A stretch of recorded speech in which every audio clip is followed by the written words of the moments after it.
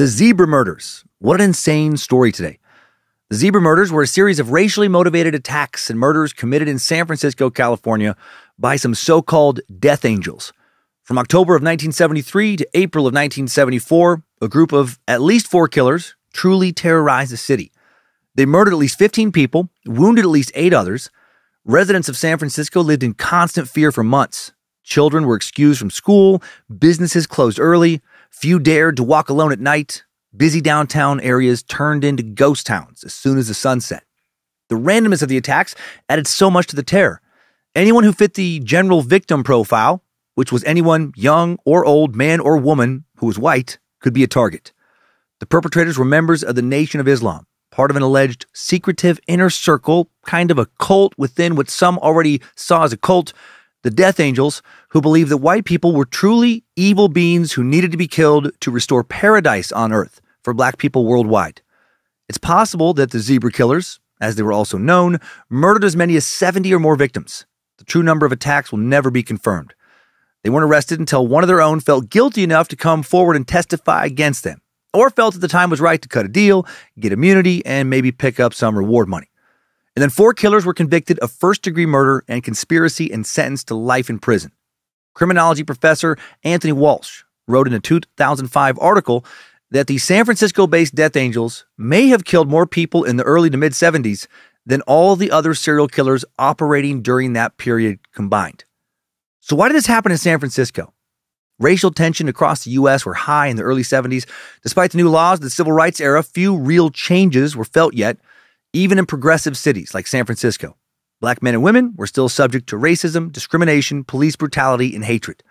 Groups like the Nation of Islam, who had established 2 mosques in the Bay Area in the 60s and 70s, they sometimes encouraged adherents to take justice into their own hands and seek retaliation for wrongdoings.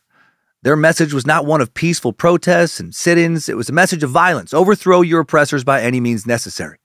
And some inner-circle Nation of Islam members, these Death Angels, they openly advocated for the indiscriminate murder of white people.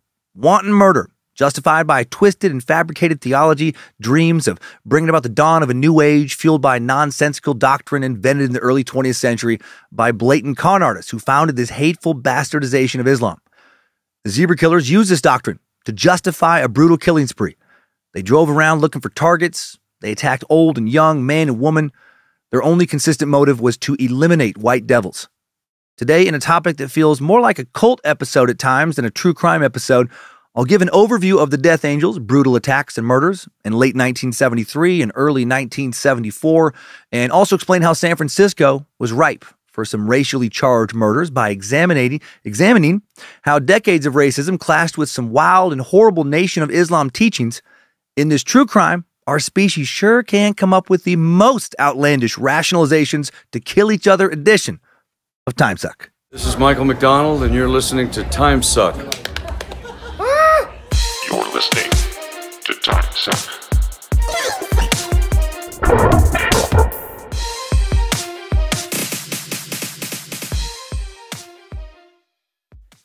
Happy Monday, meat sacks. Welcome to the Cult of the Curious.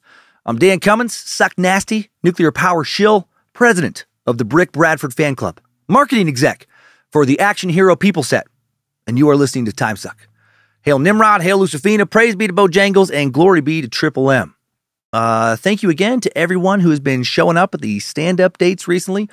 Still hoping I had a blast in Texas, hoping I had fun in Seattle, Michigan, and Indianapolis. Next up, as this episode releases, New Orleans. I've been waiting on a New Orleans show for years. I'm very excited for this one. I'm excited for all of them, but it might be a little bit more special. And then it's off to Philly, Cleveland, and Columbus. And that's it for the hour I've been touring on, the hour I recorded in Minneapolis last December. That'll be released somewhere as a special sometime later this year. And then April 21st and 22nd, I'll be working out new material in Phoenix at Stand Up Live, again in Bloomington, Indiana, May 4th, 5th, and 6th at the Comedy Attic, and then May 11th, 12th, and 13th in Madison, Wisconsin at Comedy on State. So come see the process. Come hear the brand new stuff that might not ever make it to a recording or even to social media. And now for this week's merch announcement, and then we're into the show. Another new Night Witches tee featuring Lucifina. Man in her bomber plane in a retro camp badge style design. I love this design. Putting this design on a premium comfort colors garment dyed tee in both vintage black and hemp green. Also released the official Night Witches movie poster last week. So head on over to badmagicmerch.com and check it out. Hail the Night Witch Nazi killers and hail Lucifina. Logan, the art warlock, fucking killing it on merch. And that's it for today. Now let's just get into the zebra murders of the Death Angel killers.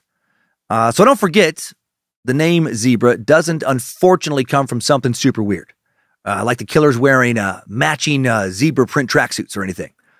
None of the killers rode a zebra while committing murders. None of them even had a pet zebra.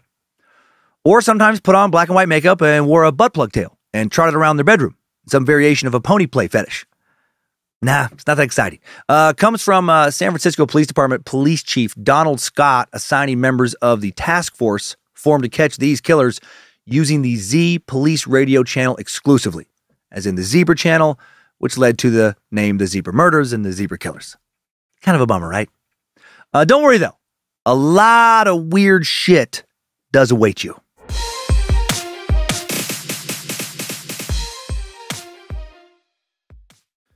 Here's how I'm going to attack today's subject. Since the murders were committed racially, we need to know why that was the motivation. And to understand that, we'll examine the racial atmosphere of the city of San Francisco at the time of the killings. I was surprised by what I found for whatever reason, and the history that led to that atmosphere. Then we will look at the strange religious ideology that gave the killers a type of spiritual mission to kill who they killed. An ideology that encouraged them and was reinforced by the racism they encountered in San Francisco. We'll also zoom in on the supposed beliefs of the sect within a sect these killers were a part of, the Death Angels. And after all that context is established, to me, maybe the most interesting part of today's episode, we'll meet the killers, plural, and the man who turned them in, and then jump into a timeline lasting from October 20th, 1973 to the present, covering the range of murders the Zebra Killers were charged with and their fates following their arrests. So speaking about today's topic, a former mayor of San Francisco, Art Agnos, and a man who was shot by some Death Angels, told CBS San Francisco in 2014, this was such a racially tinged sensitive issue, a radical sect of black Muslims killing white people. It's something this country is not comfortable discussing or remembering, so it sits on the sidelines because of that factor. In the 1970s, San Francisco was considered a liberal mecca by many, and in many ways it was. But surprisingly, overall, not when it came to issues of race. Before World War II, there were only a few thousand black people in all of San Francisco. According to Prentice Earl Sanders and Ben Cohen, the authors of the 2011 book, The Zebra Murders, A Season of Killing, Racial Madness, and Civil Rights, they were so few in number that they were barely even a factor in the city's racial calculations. In the 1900 census, about 1,500 of the roughly 350,000 people living in San Francisco identified as black, and that equates to less than 1/2 of 1%. By 1940, 4,500 of the roughly 650,000 residents identified as black, and that's just barely over 1/2 of 1%. And the few black people who did live in San Francisco were subject to America's nationwide discriminatory Jim Crow laws. For example, one law stated that black people were not allowed to walk on the sidewalk, like, at all. They had to walk out in the fucking street, like literally walk through puddles, the street's gutter whenever it was raining or had recently rained. And this law was actually still enforced well into the 1960s. Another law was that blacks and whites were not allowed to congregate together out in public, right? Like they couldn't walk through the park holding hands or some shit. Yes, in the 1960s, while San Francisco was becoming America's mecca for the counterculture revolution, San Francisco police officers are still stopping interracial couples or just interracial friends walking around together in public. I've read about shit like this since I was in high school, and it still blows me away that it happened so recently. That our culture, and scarier, our government, our elected leaders, of course elected by the culture, were so worried about race just several decades ago when my parents were in school. So worried about something as meaningless as skin color and what part of the world your distant ancestor just happened to have fucked in that they passed laws like this, right? Officers, listen up. We've had reports from numerous concerned and alarmed citizens who have been witnessing an increasing number of Negroes, but they probably Actually, they probably used a fucking much rougher word than that. Was seen walking next to white folk. Sometimes walking, and it pains me to say this, on the sidewalk. Occasionally holding hands. And what appears to be romantic gestures. This blatant, illegal, race mingling. What will happen if it's not stopped? What next? Mixed race children? That's what. And what will happen to society if we devolve into a nation of black and white mutts? And then I like to picture this guy I just made up, who sadly did exist in some form, meeting like a time traveler and being shown pictures of various successful people with both black and white blood from today, like Lisa Bonet, Alicia Keys, Vanessa Williams, Bruno Mars, Rashida Jones, Mariah Carey, Lenny Kravitz, right? List goes on. And then he's like, oh, wow. Oh, this is actually great. I'm not sure who I want to fuck more, Vanessa Williams or Lenny Kravitz. But maybe before being shown those pictures, he's shown a picture from the final days of Michael Jackson's life. He's like, this is what I'm afraid of. This is the future. I knew it. I knew I was right to be worried. Then the guy showed him that picture. Just JK. That doesn't have anything to do with race mingling. He actually doesn't have any white blood. That's surgeries, pills, and maybe some adrenochrome. But it's just fucking crazy. It's crazy that they were so worked up. And as cartoonish as I was just being, you know that people were like fucking veins bulging behind the scenes. What is happening? So back to the mid-20th century San Francisco racial landscape now. Racism remained commonplace as thousands of black people moved to the area during and right after World War II. Racist housing practices limited these citizens. Sorry, I have a cold and it's fucking not helping my mush mouth today. Limited these citizens to living in the neighborhoods of Fillmore, Bayview, and Hunters Point. The rest of the city was mostly off limits, and still almost all the city's hotels were refusing to accept black guests. So what brought these extra black residents over to San Francisco? Well, jobs. It's what brings most people to most places, I think. That and romance. But shipbuilding was a big part of Hunters Point, the industry, and in 1940, the U.S. Navy purchased over 600 acres in Hunters Point to build the San Francisco Naval Shipyard. And the Navy now became the biggest employer during the war for the working class neighborhood, and hundreds of black families took jobs here amidst the so-called Great Migration, when some 6 million African Americans left the rural South and headed to the urban Northeast, Midwest, and West between 1910 and 1970. But then when the war ended, many but not all of these black employees suddenly lost their jobs and were replaced by white men returning home from the war. Many of the black families still stayed in the area, right? The same shit was happening around the country, so where were they going to go? And now they had no opportunities for jobs that would pay them what they had just previously been making. A decade later, with a new demand for low-income housing thanks to shit like this, public housing projects are constructed in Hunters Point. Sanders and Cohen wrote in their book, the projects became both an infection and an emblem, radiating poverty and despair. Crime and poverty tick up, creating more and more tension between black residents and white police officers, and between black and white residents in general. Then in October of 1973, around the time that the Death Angels started going on a rampage and racking up a lot of confirmed kills, the Navy shipyards at Hunters Point closed down, leaving many more African Americans without jobs, right? The main reason many of them had moved to San Francisco. And now there were even more people struggling with poverty, people who were angry and felt abandoned by the government. And some of them wanted to take their anger out on somebody, maybe multiple somebodies. Sanders and Cohen wrote, racism in San Francisco wasn't like down south. There wasn't some scowling cracker on the other end of the whip. In San Francisco, racism came at you with a smile, like they were doing you a favor when they told you that they didn't have any jobs open after you'd seen a half dozen white guys fill out applications, or that you couldn't buy a house when they had just sold one to a white who made less money. Meanwhile, the San Francisco Police Department that will be trying to stop the racially motivated murders, they're facing their own internal racial conflicts. Prentice Earl Sanders and Ratia Guilford became the city's first black homicide detectives in 1971. They would eventually work with detectives Gus Cororis and John Fatanos, leaders of the Zebra Task Force, in 1973. According to Sanders, the only men who really didn't discriminate against them were these other two homicide detectives. Gus and John were both of Greek ancestry and grew up extremely poor. Being neither Catholic nor Irish, they were also outsiders in the department. Carreras, I couldn't find his name pronounced, would even say, illustrating how he felt he was viewed by his fellow primarily Irish officers, I'm not white, I'm Greek. So fucking weird. and irrational how our tribalist meat sack asses needlessly divide ourselves up into these groups, right? Some leftover evolutionary shit, maybe. Being wary of outsiders and sticking to your tribe, I guess, served our hunter-gatherer ancestors pretty well. The same instincts, not as helpful today. Got to really work to push our minds past old caveman and cavewoman thought patterns. Come on, help us out, Nimrod. Evolve us faster. At the time of the zebra murders, Sanders and Guilford had filed a lawsuit against the SFPD, citing racism and unfairness directed at black police officers and applicants.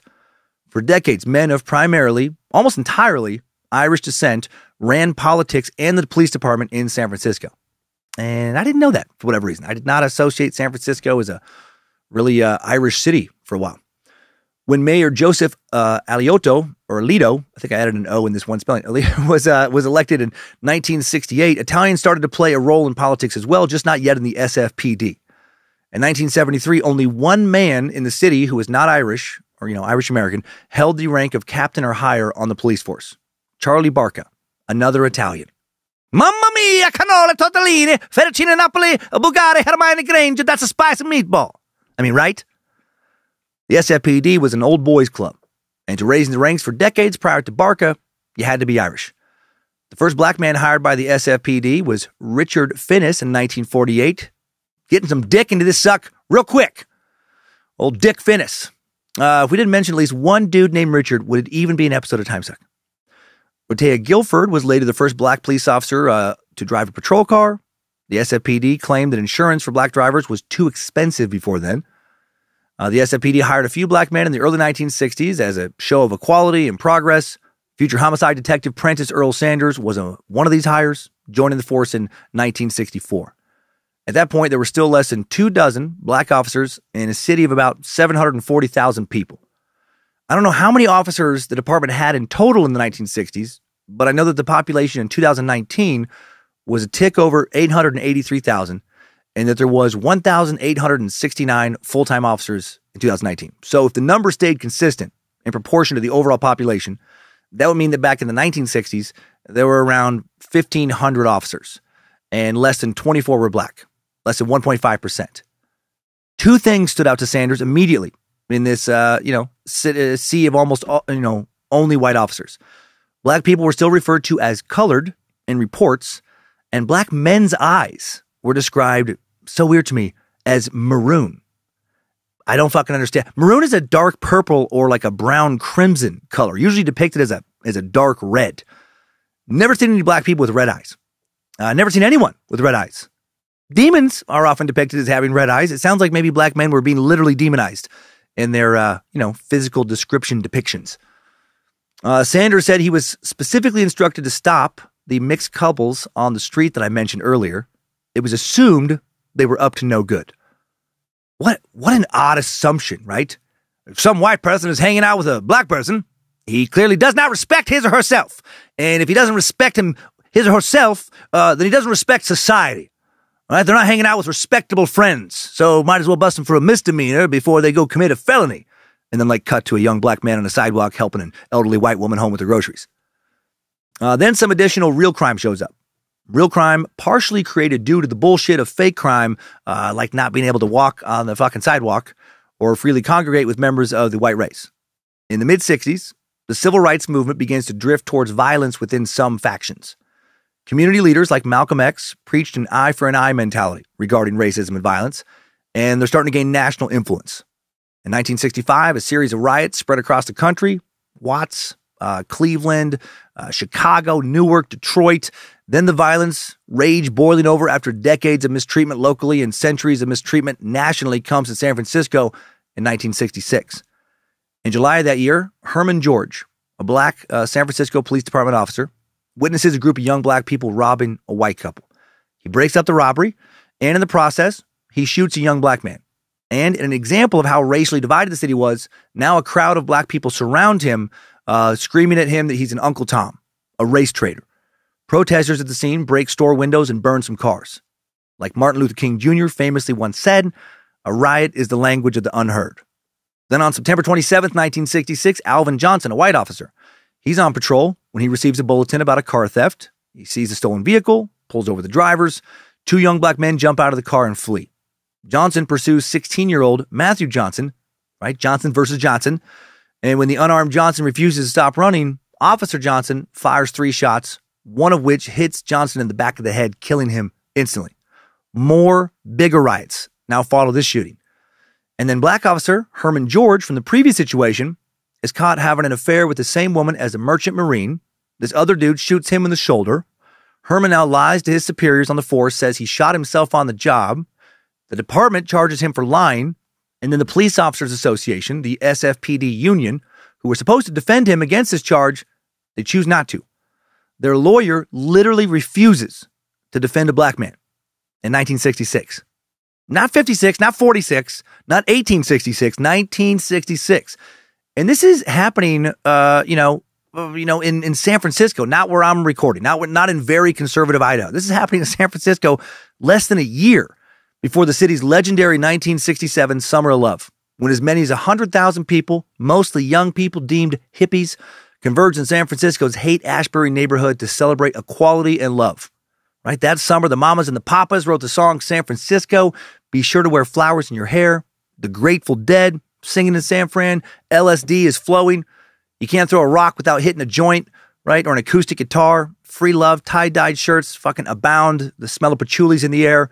And still this shit is happening. Still hardcore racism, even in San Francisco. And if San Francisco overall is still racist, you can imagine how racist the rest of the nation is. People who currently don't understand why many black people today are still angry, people like my younger self, I feel like most of them just don't understand how incredibly recent this history is, how hardcore it was, right? Not that many years ago at all.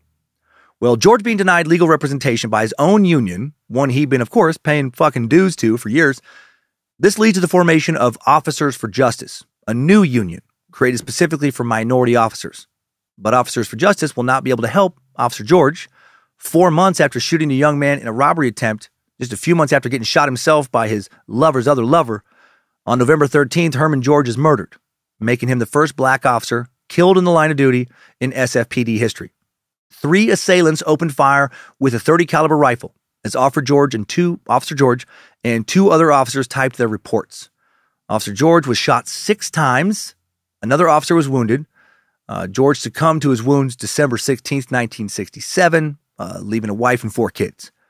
And he was suspected of being killed by members of the Black Panthers because of his involvement in the Fillmore and Hunters Point riots as far as shooting a young black man. He was seen as a race traitor, right? His murder was never officially solved. And now back to the union formed over all of this, the Officers for Justice. In 1973, the SFPD had fewer than 150 minority officers, making up less than 9% of the total police force. And about a third of them now form and or join Officers for Justice. And officers all officers were actually allowed to join, right? And it didn't matter what race you were. And one white officer did join, Richard Hongisto. I have no idea how to say his last name. Hongisto. Your guess is as good as mine. More dick. Got some black dick and some white dick in this suck. BWC and BBC both showing up. If your kids just laughed at those 2 references, time to talk to them about pornography. As a result of white Richard joining, he was shunned by the other white officers on the force. Membership in Officers for Justice was low, only about 50 officers. And unfortunately, because Officers for Justice didn't have that many members, they found out they had no real power against the Maine Police Officers Association, the Maine Union, which had hundreds and hundreds of members and ties to local politicians and more resources, deep pockets, etc. So now Officer Prentice Earl Sanders, Rotea Guilford, and other minority members of the force decide they need to file a lawsuit to end racist policies. There were numerous complaints of racial discrimination and mistreatment filed by Officers for Justice, but nothing changed. The complaints weren't taken seriously. Sanders and Guilford were the highest-ranking black men in the police force. Now Sanders suggests suing the police department at an Officers for Justice meeting, and everyone came to the general consensus of, why the fuck not? And they filed their lawsuit in April of 1973 with the help of the law firm Public Advocates. And of course, there is immediate backlash. The POA, the SFPD's primary union, begins lobbying to raise money to fight this lawsuit. They also initiate new measures to make it seem like the lawsuit is counterproductive or pointless, like a new recruitment drive amongst minorities. The first hearings start anyway in May of 1973, continue throughout the year. New homicide detective Sanders later wrote about the tension this all created within the department. said the trial was getting started and Gill gave one of the first depositions about racism inside the department. The deposition was in the federal building on Golden Gate. When Gill and I walked out after his testimony, there were some 200 of our fellow officers, put that in quotes, fellow officers, all white, waiting to give us hell. They called us everything in the book, from the N-word on down. Gill was the cool one back then. He was 10 years older, knew how to let that shit roll off his back better than me. So he kept pushing through the crowd, just trying to get us out, while I kept getting hotter and hotter. Then I heard one son of a bitch call out, somebody ought to take a contract out on those two, and then parenthetical, racial slur omitted. That was it. I lost it. I stopped in my tracks, looked to where I heard the voice, and yelled, why doesn't the asshole who said that come over here and try and make good on that contract himself? Oh, fuck yeah. I like Sanders. I like his fire. He continued, I was ready to take on that cracker right there. But before anyone could say another word, Gill grabbed my arm, pulled me away, whispering, come on, man, come on, let's go. All of this, of course, is very public. All of this just further enrages many black members of the community, not just, other officers. White officers openly calling fellow black officers various racial slurs. One can easily imagine how those same white officers were treating members of the black community who were not on the force. Now, Sanders and Guilford are real ostracized. In the fall of 1973, Guilford and Sanders are in their squad car when they hear on the radio that a robbery has just occurred. They then see a man running down the street who fit the description, chase him down, attempt to subdue him. But the dude is high as fuck on something, meth, PCP. He's fighting them with that kind of PCP strength and tenacity, right, that you don't have normally. So Gill requests some, quote, buddies for backup. And then a voice comes back on the radio and says, you two ain't got no buddies out here. That's how contentious this shit was, right? Other officers not going to fucking help them when they call.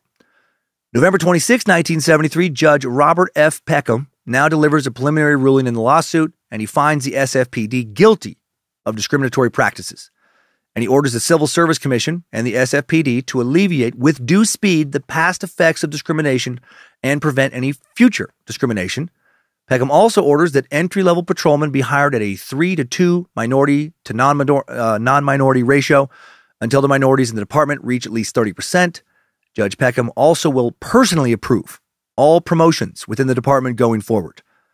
All of this is coinciding with the first known zebra murders, aka the Death Angel murders, in San Francisco in late 1973. As Sanders, and Guilford began assisting on the Zebra Task Force, they're dealing with conflict that closely is mirroring what is going on in the city at this time. The zebra murders were committed as a direct reaction to the long-standing racism of the area, fueled by the Nation of Islam's crazy-ass teachings that white people were devils. Let's talk about the NOI now. Oh boy, I had too much fun diving back into all of this. It has been a while since I last peeked the Nation of Islam. I haven't dived into them since the Nation of Yahweh cult suck, episode 182 back in March of 2020. That's ridiculous suck, where we learned that the cult leader, Yahweh ben Yahweh, at one point actually tricked female followers into thinking that if a woman is having trouble with her pregnancy, like late stage pregnancy, it's like pain, that the baby inside might be not able to breathe, and to perform CPR on an unborn baby, you got to blow into the mom's vagina. It's both ridiculous and actually dangerous. And that was just his way of, I guess, trying to sneak in a little pervy, tricking women into going down on other women. But anyway, that's the last time we really dove into the NOI. The story of the zebra murders is very, very closely connected to the Nation of Islam. Decades of local racism, fueled a lot of anger in the black community of San Francisco towards white people, and the teachings of the NOI gave some black residents spiritual permission to do something about it. The killings were said to be motivated by an interpretation of the NOI teaching that white people are devils and deserving of violence. For some, for the Death Angels, they were led to believe that white people were an evil scourge upon the earth and that Allah was ready to fucking wipe him off the planet. Not only was murdering white people not seen as a bad thing, it was seen as noble. Part of God's plan to restore Earth to a paradise that will finally be rid of inherently evil white devils. The killing spree involved members of the Nation of Islam based in a San Francisco mosque. Often referred to as the San Francisco Mosque, may have been an Oakland mosque, actually. Nation of Islam Mosque number 26 was set up in San Francisco in the 1960s. Cannot find an exact date in any of the sources. It's barely mentioned in sources on the web. And then Mosque 26B was founded in Oakland in 1968. The only NOI mosque in the Bay Area now is the one in Oakland that is now just number 26, not number 26B. Pretty confusing. Some sources refer to Oakland. Most say San Francisco. all seem to refer to mosque number 26. So I'm going to say these were members of the original Mosque 26 in San Francisco proper. And law enforcement alleged that they were also connected to the Death Angels, as I've said, right? This secretive NOI militant group thought to be responsible for who knows how many murders nationwide. A very footnoted source I found on a collegiate database, academia.edu, seems certain that the Death Angels were responsible for over 300 killings in just California, with 165 of them taking place in the early 1970s. I first talked about the Death Angels in that Nation of Yahweh cult suck. Robert Rozier, a member of that cult, previously identified as an NOI Death Angel, and actually identified as one while he was in the Nation of Yahweh cult suck. Rozier was a defensive end in the NFL for just a couple games for the Raiders and the Rams in the late 70s. In the early 80s, he joined the Nation of Yahweh and killed at least 4 white people, more likely killed 7, based on insane religious teachings, and then testified against the group in exchange for a greatly reduced sentence.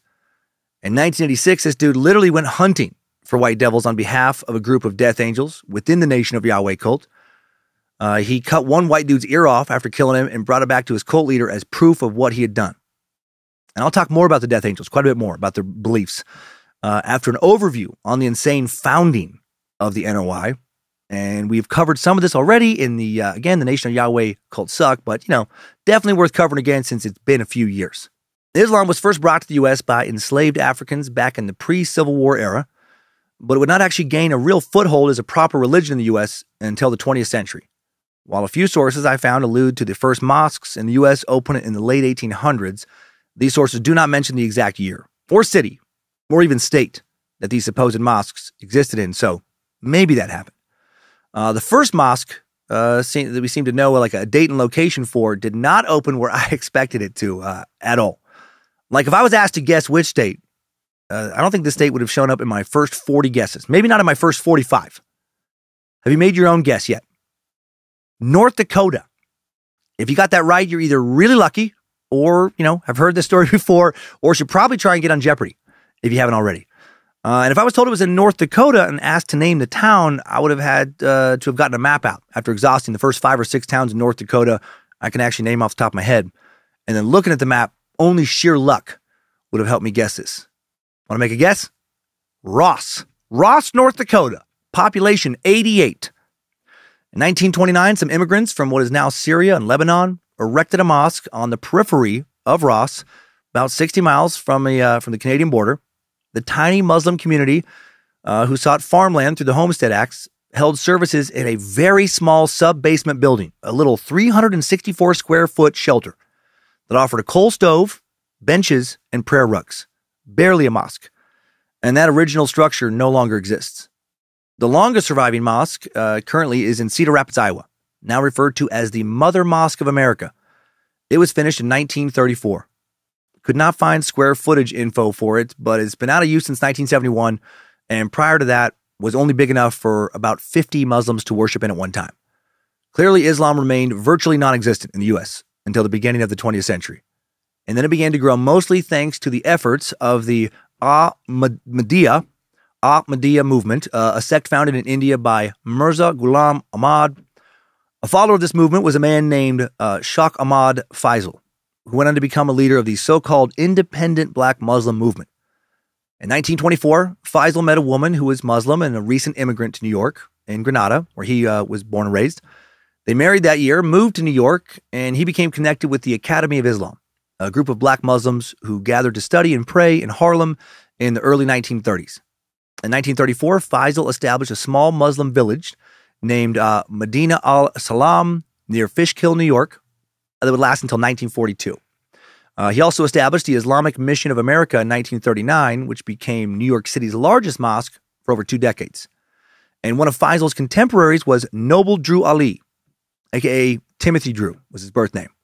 And this dude, Noble Ali Noble Drew founded the Moorish Science Temple of America in New York, New Jersey in 1913, which tied Muslim teachings with black nationalism. He produced the Holy Quran, a new text that is not actually all that similar to the original Quran. So it can be argued he didn't really practice Islam. I would say he did not. He mutated it into something else, something very different. He was more of a cult leader who made crazy-ass claims and really bastardized the teachings of Islam. And also, yes, 1913 is a lot earlier than 1929 when the North Dakota Mosque was erected, but Noble Ali never really founded a true mosque. So this guy, his early life is shrouded in mystery, like most nefarious cult leaders' lives are. And it's said that he traveled to Egypt as a young man where he met a high priest of Egyptian magic. As one does. If you travel to Egypt and you don't take some time to meet up with a high priest of Egyptian magic, well, you fucking wasted your trip. And in one version of Drew Ali's biography, this magic priest, whatever the hell that is, this guy let him know that he was a reincarnation. Here we go. Of the Muslim prophet Muhammad. Oh, fuck yeah, bro. What great news. What a great day. In other biographies, Drew claims that this Egyptian magic priest considered him a reincarnation of Jesus, Buddha, Muhammad, and still other religious prophets. Of course he was. He was the best of the best of the best. Hey, you know all of the major prophets of the past who established all the major religions of today? You're those guys. You're all of them. Assembled into one. Dare I say it, you are the Voltron of prophets. Ready to form Voltron. Activate interlock. Dynatherms connected. Infracells up. Mega thrusters are go. All form Voltron! Hell yes. According to one biography, the high priest trained Ali in mysticism and gave him a lost section of the Quran. He was just waiting around, this fucking magic priest guy, just waiting around in Egypt for this guy to show up so he could hand him, all of the parts of the Quran that God forgot to give Muhammad. So he took a page from Joseph Smith's playbook and showed up with some new shit, right? That God just it skipped his mind to mention it earlier. Yeah, totally. This guy seems super credible and legit. So Noble Drew, he writes some new shit, changes some existing shit, borrows, aka plagiarizes from other religious texts to make his Quran 2.0. And Drew taught that all black people were of Moorish origins. They were black Muslims from the Iberian Peninsula or northwestern Africa. And that is categorically not true. Like 1,000% for sure a bunch of bullshit. In the first 150 years of the slave trade, West Central Africa, supplied 9 out of 10 African people destined for a life of slavery in the Americas. And while about a third of West Africans at that time were Muslim, about 2/3 were not. But, whatever. Who cares about historical accuracy when you're a con artist making up some new religious mumbo jumbo to take people's money with? So Noble Drew taught adherents, who of course paid him tithes, that their ancestors were for sure Moors, 100%. But that this Islamic identity was taken away from them through slavery and segregation forced upon them by white devils. And now it was time that they should return to Islam and reclaim their original spiritual heritage. He taught his people to identify as Moor instead of as black. His temple was very strict, did follow, all the rules Muslims normally follow, but, added a bunch of stuff with his Holy Quran, which is what they read from. Noble Drew would eventually relocate to the Midwest, living in Chicago primarily. He would amass thousands of followers and have 17 temples built called Moorish Science Temples. And then he would die in 1929 at the age of 43. And his Moorish temples would be split into different factions, one of which was the Nation of Islam. The Nation of Islam was founded in 1930 in Detroit, Michigan. According to the Southern Poverty Law Center, since its founding in 1930, the Nation of Islam has grown into one of the wealthiest and best-known organizations in Black America. Its theology of innate black superiority over whites and the deeply racist, anti-Semitic, and anti-LGBT rhetoric of its leaders have earned the NOI a prominent position in the ranks of organized hate. Yeah, no, 100%. This is not overall a good organization. The NOI does offer numerous programs designed to uplift the black community, but many of their beliefs, their core beliefs, are problematic to say the least. They are not Team Meat Sack. No, they are Team Fuck White Devils. Again, according to the SPLC, the NOI was founded by a mysterious clothing salesman in Detroit in 1930. Its founder was a man named Wallace D. Fard Maybe. Dude had a lot of aliases. Farad Muhammad, Wallace Dodd, Wallace Ford, Wally D. Ford, Walleye Ford, Wallace and Farad. Fard was born in New Zealand on February 26, 1891 to a British father and a Polynesian mother. Maybe. Or maybe born in Saudi Arabia in 1877. Or maybe born in Oregon or Hawaii. And he might not have literally any African blood in him. The California Bureau of Identification and Investigation names Fard as Wallace Ford. Michigan State Police and the LAPD have him under the name Wallace Farad and Wally D. Ford. And the FBI determined that these are all the same person. And in all cases, he is listed as Caucasian. Interesting. More on that later. Well, Fard was once a member of the Moorish Science Temple in Newark, New Jersey, right? Noble Ali's original teaching center. When he founded the NOI in the year after Drew's death, he claimed that he was the reincarnation of Noble Drew Ali. On a reincarnation talk. Totally. And curious take on reincarnation. That you can be yourself until around the age of somewhere between 38 and 52, and then a guy dies, and now you are also him. So Nation of Islam, what a cool origin story, right? Back to back, just blatant wackadoodle con artists. Well, Fard Muhammad, acting as a door-to-door traveling salesman, he spreads his new religious teachings throughout Detroit, and within 3 years grows the movement to a reported 8,000 to 9,000 members in Detroit, Chicago, and other cities before he just poof, disappears from the historical record in 1934. Dude just fucking vanished. Declassified FBI files show the FBI tried for decades to figure out what happened to him. And apparently they have no idea. At least that's what they're telling us. Master Fard Muhammad taught NOI members that over 6,000 years ago, black people lived in a paradise on earth. All right. Okay. So far, so good. Sounds nice. He preached that things were fucking awesome. Like the most awesome. Like wish you could have seen it and stuff. Best part about paradise? Everyone is black. Literally everyone. No white devils. Our inherently evil asses did not exist yet. And that is why it was paradise. We hadn't ruined shit yet. And then we did ruin everything. An evil scientist named Yaqub, a man the NOI claims to be the biblical Jacob. Well, he destroyed this paradise by creating, quote, white devils through a process called, quote, grafting, some kind of magical form of selective breeding. Basically, you know how lots of breeding turned some wolves into Pomeranians eventually? That's us. That's white folk. We were once powerful wolves, aka black folk. But then we got way watered down and wussified and magicified. And, now we are two-legged Pomeranians.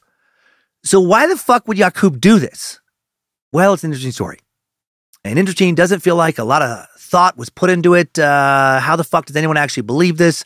Even less credible than most religious accounts of how we humans got here, which I'm almost never a fan of and consistently stunned that any rational people believe these stories kind of story. Growing up, Yaqub acquired the nickname Big Head. Yep, he starts getting called Big Head because he had a big head and was also arrogant. This is the story. Big Head is said to have been born in Mecca over 6,000 years ago at a time when roughly 30% of original black people were just generally dissatisfied for some reason. Is there any archaeological evidence that humans even lived in Mecca 6,000 years ago? No, we don't have any of this stuff in writing anywhere. Of course there isn't. But who cares because magic. By the age of 6, Big Head discovered the law of attraction and repulsion by playing with magnets made out of steel. And somehow that inspired him to engage in selective breeding. Seems like quite a jump, but okay.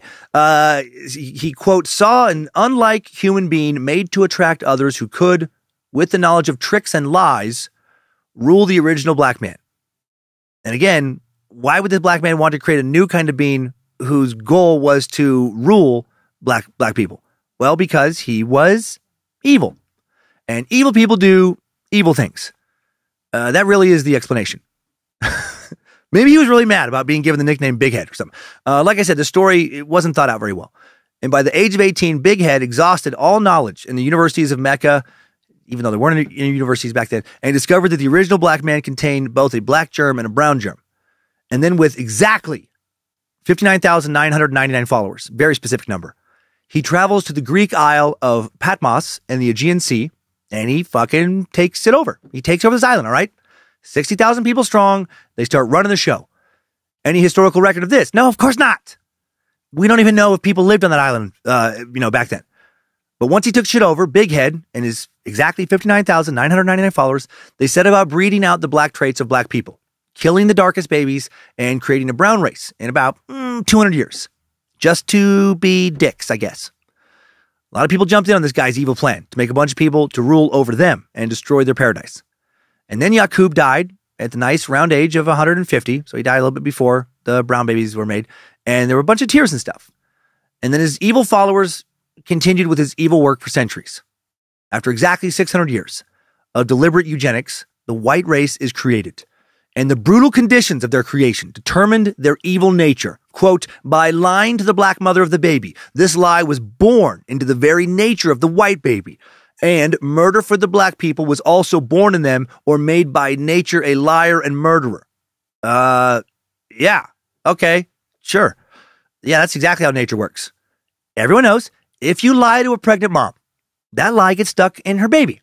And that becomes part of the baby's nature. That's why OBGYNs often grab new mothers at their first checkups and just scream into their faces, do not lie! Don't fucking do anything bad, or you'll have an evil baby who can never be made good again.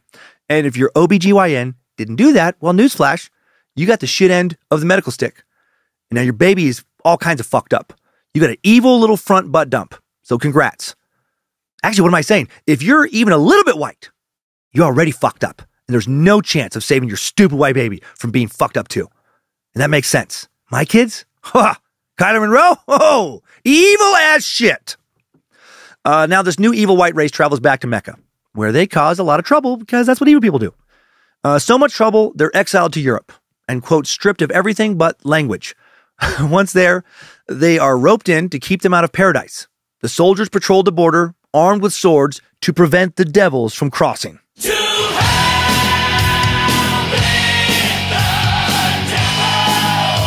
Yeah! You got to guard that white devil perimeter. Keep us contained. Don't kill us and solve the problem forever. No, that's too easy. Now just keep us locked in a large area with abundant natural resources and game and let us breed a whole bunch. Right? That makes a lot of sense. For many centuries, us white devils lived a barbaric life in Europe, surviving naked in caves, eating raw meat. But eventually, we were drawn out of the caves by the biblical Moses, who took pity on us, I guess, and taught us how to wear clothes. I don't remember that part of the Old Testament, the part where Moses teaches us white folk to wear clothes, but that happened. And Fard taught that Moses tried to civilize us white devils, but fucking gave up. He was like, fuck these idiots. And he got so mad at a few of us, he literally blew up 300 of the most troublesome crackers with dynamite. Even though there wasn't dynamite back then. He did it anyways because magic. And I definitely don't remember that part of the Old Testament where Moses has just fucking had it with some particularly meddlesome white folk and blows them up with dynamite. Right? Just like some forgotten chapter. Just Book of Exodus, chapter 41. The bonus chapter that you don't have in your Bible. Don't even worry about it. Just verses 1 through 3. So it came about that Moses could not deal any more with the most evil of the evil white devils. And he entreated the Lord to help him rid of his people. Sorry. He entreated the Lord to help him rid his people of these honky monsters. Oh, Lord, please hear my cries. I just simply cannot deal with these blasphemous crackers any longer. Can I please blow them to smithereens? And the Lord thus provided Moses with many sticks of glorious dynamite. And the Lord saith, get those motherfuckers. Blow these white devil crackers to hell. And Moses did as the Lord God commanded. And the white devils were blown to hell, and God smiled. And then Black Jesus popped down through the clouds just for a second and gave Moses a little fucking thumbs up. Oh, fuck yeah. Just a little nod to show his approval. Amen. Well, unfortunately, Moses didn't blow up all of us. If you didn't know, we white people are like cockroaches. We're hard to kill, and we breed a lot. And eventually, us whites learned to use something called technology. This is part of the teachings. Yeah, technology. What a great word. And what is technology? Well, I'm glad you asked. Technology was the white devil's plan to use a lack of empathy, emotion, and trickery to usurp power and enslave the black population, bringing the first slaves to America. And according to the autobiography of Malcolm X, all the races other than the black race were byproducts of Yaqub's work, as the, quote, red, yellow, and brown races were created during the bleaching process to create the whites. However, the black race did include some Asian people considered to be shared ancestors of the Moors. And they're like, okay, they're not evil devils. True whites were eventually defined as Europeans. And Fard Muhammad's successor, former right-hand man Elijah Muhammad, well, he goes on now to assert that some of the new white race tried to graft themselves back into the black nation, but they had nothing to go by, like no instructions, like we're too stupid, we're dumb. And as a result, these new products of grafting became guerrillas. Some of them. Others became monkeys. I find all this so fucking entertaining. It feels like the kind of silly bullshit I make up almost every week. But this was serious. And is serious still to thousands of people. The Nation of Islam now taught that all members of the monkey kingdom are the result of fucked up attempts by ancient white people to become black again. So like they're part white, part just monkey.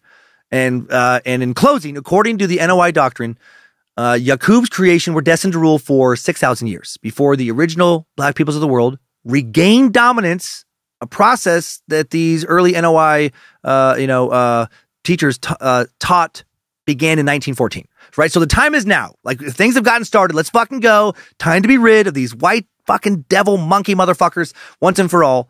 And when Fard and then Elijah Muhammad are peddling this shit, it's all very cult-like. Very second coming is about to go down. Stick with me if you want to be in the right place with the right beliefs for this dawn of a new age. Right? The white devils are about to be overthrown.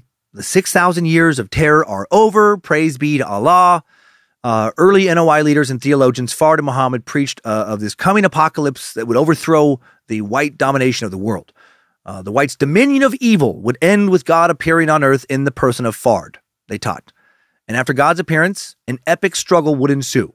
And the Nation of Islam, of course, would play a key, VIP, front row role in educating and preparing the original people to retake their place/power on earth.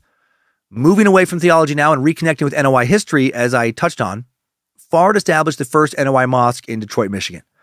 His assistant, Elijah Muhammad, then founds a second temple in Chicago, and Elijah Muhammad becomes the main leader of the NOI in 1934 when Fard just fucking disappears. And Muhammad teaches that Fard was a prophet and savior, God reincarnated. He got whisked up to heaven and he's going to come back, when the war really gets going. In 1945, Elijah Muhammad begins building the NOI's wealth by purchasing farmland in Michigan and founding businesses and educational ventures in other states. And these investments will later, become worth millions and millions. And how did he get that money? Well, from his followers, of course, right? Always the same story. A big increase in NOI membership occurred in the 1950s with the rise of the civil rights movement. NOI's white devil rhetoric suddenly became more and more appealing to more black Americans tired of the bullshit they've been dealing with their whole fucking lives. The bullshit numerous generations of their ancestors had been dealing with, right? They had been victimized by actual white devil types, hateful racists. New prominent members like Malcolm X and Muhammad Ali increased the group's visibility and membership. Malcolm X is appointed to a leadership position at Harlem's Temple No. 7 in 1954, 2 years after he was released from prison. He was very popular, served as a prominent member of the NOI. Membership skyrockets under him. However, Malcolm X was alienated from many other civil rights leaders because of the NOI's hateful language and advocacy of self-defense instead of nonviolence. By 1959, MLK was warning a hate group arising in our midst that would preach the doctrine of black supremacy, or warning of. And he was, of course, talking about the NOI. The mid-60s now see a second surge in membership. NOI had a new and more militant generation of leaders focused on racial problems in northern states. The NOI preached that black elevation could come only through a radical separation from the structures of white oppression.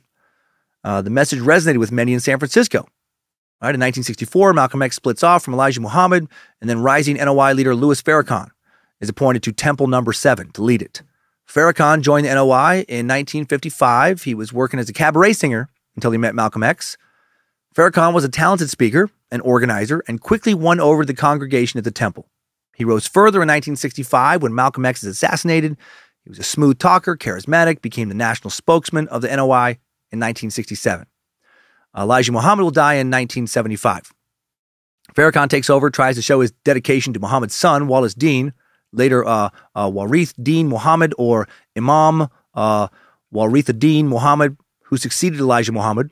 But Wallace D tried to dismantle the NOI's material empire and integrate with mainstream Islam. So in 1977, Farrakhan rejects Wallace D, declares the founding of a resurrected NOI based on Elijah Muhammad's original ideology. And reconnecting now with what I had touched on earlier, Wallace D claims that Fard was not the reincarnation of God on earth, couldn't be, because he was a white man. And how about them apples, right? There's a lot of speculation that the founder of this black supremacist organization, the Nation of Islam, was not a black man himself. According to the FBI, Fard was not at all black, not from Mecca. He was either a dark-complexioned white man or perhaps a mixed white and Asian man, originally from either Oregon, Hawaii, or New Zealand. who prior to becoming a prophet lived in Los Angeles during the 1910s, where he was a derelict husband, not a good dad, left his kids, small-time opium dealer who was locked up in San Quentin from 1926 to 1929. The strongest evidence for this, photographs and fingerprints of Wallace Dodd Ford, purportedly from San Quentin, matched those of Fard, who was arrested in Detroit in the 1930s. So, what a mess.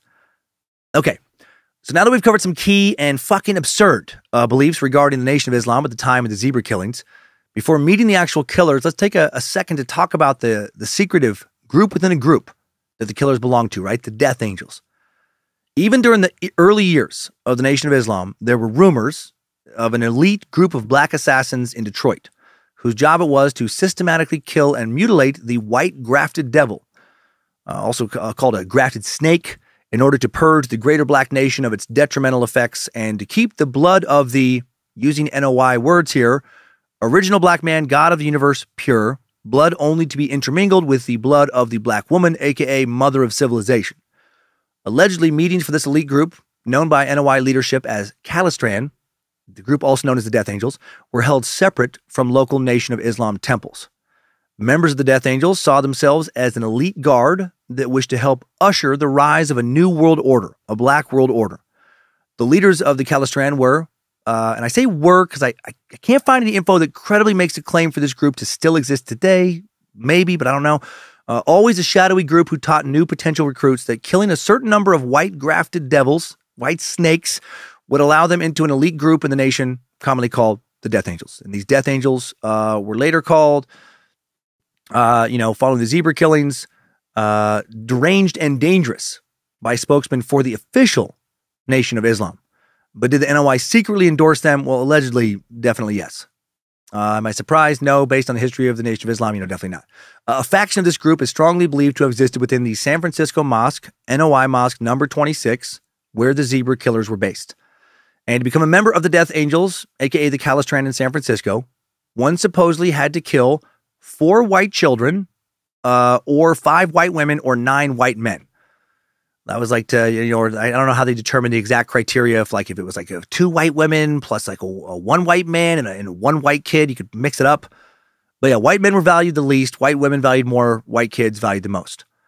And when the quota was reached, the new member now had his picture taken with a Polaroid camera and black wings drawn extending from his neck on the photo. And the picture was then placed on a board along with portraits of other angels, and that board would be displayed during group meetings. And sometimes a photograph of the murder would be required as proof that you did one of these killings. According to informant Anthony Harris, in October of 1973, there were at least 15 Death Angels in California. And he saw their pictures displayed on a board in San Francisco. According to the best source I can find, by October of 1973, the Death Angels were responsible for killing 135 white men, 75 white women, and 60 white kids throughout the state. A typical early 1970s meetings of the Death Angels from Mosque number 26 is portrayed by author Clark Howard. Howard published a book in 1979 called Zebra, the true account of the 179 days of terror in San Francisco. And he spent nearly 5 years researching and writing this. And he wrote, "The meetings were held in the loft of a San Francisco warehouse. They were conducted by a dignified black man with a Van Dyke beard. He wore a business suit and spoke in a quiet, almost, ministerial tone. The population of the white man in North America has reached 103 million. He said the population of the black man is only 17 million. The population of the white man throughout the world is only 400 million, while the population of the black man throughout the world has now reached 4.5 billion. I don't think those numbers were right, but that's what he said. The speaker goes on to talk about how much American land is controlled by the white and black races, how the white race came into existence, how it came to rule over the black man, all the Yakub stuff.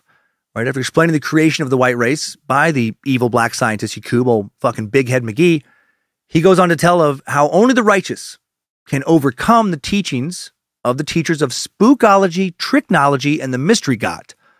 More weird NOI concepts there in addition to tricknology that it would take too much time away from the main narrative to explain, in order to bring the world the true light of Islam. The speaker said the 400 years of white subjugation of the black man in America is due to end. In order to prove this, he reads from the Message to the Black Man, some NOI literature written by Elijah Muhammad, selecting quotes to talk about killing grafted white devils, and the meeting ends with him telling the audience about the Black Angels. Following these meetings, some members go take the teachings and find some white grafted devils to kill in order to assist the rise of the black nation. SFPD also got a first-hand account of what it meant to be a death angel. On February 17th, 1974, a strange letter arrived on the desk of the San Francisco detectives in charge of investigating the so-called zebra killings. It was supposedly written from a fringe member of Calistran. The letter appeared in Clark Howard's book on the zebra killings. And I'll add, every time the writer of this letter says Muslim, he is talking about NOI Muslims, which is not the same as Muslim. Right? Yaqub, all the race war horse shit does not appear in the actual Quran. So this letter says, I was once a Muslim, and I know that the Muslims do advocate the killing of whites. In fact, they preach the extermination of the entire white race. And then here he asks for his name not to be released for fear of his life. And it says, perhaps an understanding of some of the basis for the white race hatred would make it easier to understand how a Muslim can kill without the slightest feeling of guilt. It is believed and taught that every black person is born with a black and brown gene. At one time, long ago, a Muslim scientist, old big head, kept extracting the brown gene until he came up with a yellow person and finally a white person, who was the epitome of everything bad. The purpose of this, so says the myth, is for the perfection of the black man. Through looking at the evil of the white devil and struggling with him, could he in turn perfect himself? Oh, so that's why Yaqub did it. Oh, okay, all right. The Muslim ministers teach that the hereafter is not going to be heaven, but rather the earth after the white devil has been overcome. It is very easy to hate enough to kill if you are a Muslim. When you go to the temple, you are told how the white devil raped your grandmother and how she was made to pull the plow with her body while the white devil's animals rested. You are worked into a religious fervor, a fervor of hate. You feel that it is your sacred duty to avenge the injustices that were done to your ancestors. The ministers tell you that you should kill white babies, that no white man should survive on earth, and that the black race must overcome the devil. Many times I became so angry that I wanted to run out and hack up a white person. I would have felt justified in doing it. The Muslims take no responsibility for the reactions to their teachings. The killings of whites is no new thing. Every month I was there, someone had gone out and killed someone. Check the police records for the motiveless, brutal killings of whites in the streets the past few years, and you will see that this is true. The Muslims have built-in protection whereby if you get into trouble with the police, you are no longer a Muslim. It is not that no Muslim ever does anything wrong, but rather that he is disowned by the group if he ever gets caught. The Muslims indoctrinate their members in three ways. The first is the teachings of race hatred and of the superiority of the black race. The second is through symbology.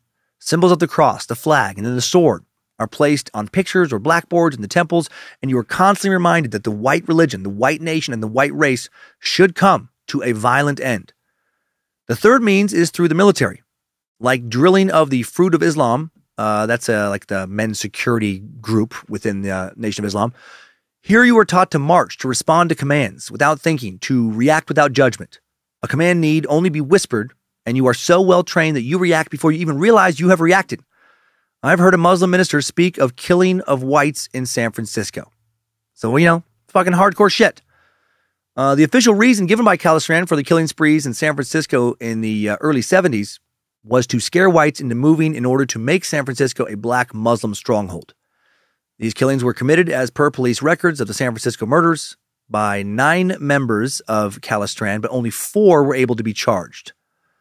Okay, let's meet those 4 convicted zebra killers now, and the man who would act as a police informant against him, Anthony Harris, before we head into a timeline of the 6 months of terror they created in San Francisco in 1973 and 1974. I find all this very interesting. I hope you do as well. This is one of the more interesting episodes we've done in a while for me. Well, I guess we've done. I say that a lot. So I get swept up into whatever I'm researching. Now I'm remembering, no, I felt the same about a lot of these recent ones. Anyway, informant Anthony Cornelius Harris was 29 years old at the time of the zebra murders trial, described as a slender, well-groomed, good-looking black man, about 5 feet 11 inches tall. He grew up in Santa Ana and Long Beach with 5 brothers and 2 sisters, dropped out of school before his sophomore year of high school. Shortly before that, at the age of 14, he began practicing kung fu. By his late teens, Harris was married to a white woman who he had 2 children with in Southern California. Some of his brothers also married white women, but he would still go on to join the Nation of Islam and attend Calistran meetings. Fucking wild. Listening and agreeing with a bunch of white devil rhetoric. No, I gotta fucking kill my kids. Yeah. The strange echo chamber some of us end up in. In 1966, Harris was convicted of second-degree burglary. Then in July of 1971, he was convicted of second-degree burglary again, sentenced to state prison, where he will meet up with some NOI idiots. In early of 73, Harris meets Jesse Lee Cooks and Manuel Moore in San Quentin, where they're all serving time. According to the defendant's 1983 appeal, Cooks was about 29 years old, black, muscular, about 6 feet tall, and a boxer or fighter. Moore was also about 29 years old, black, 6 feet 1, muscular, weighed 200 to 210 pounds. Right? These are guys who could have gotten out and then had fucking great lives, right? They fucking sound like they're good-looking, fit dudes. Jesse Lee Cooks, a felon with 1965 and 1966 convictions for bank robbery. Manuel Moore in prison for violating his parole for a 1969 burglary conviction. Moore grew up in San Bernardino with 6 brothers and 7 sisters. Holy shit, big family.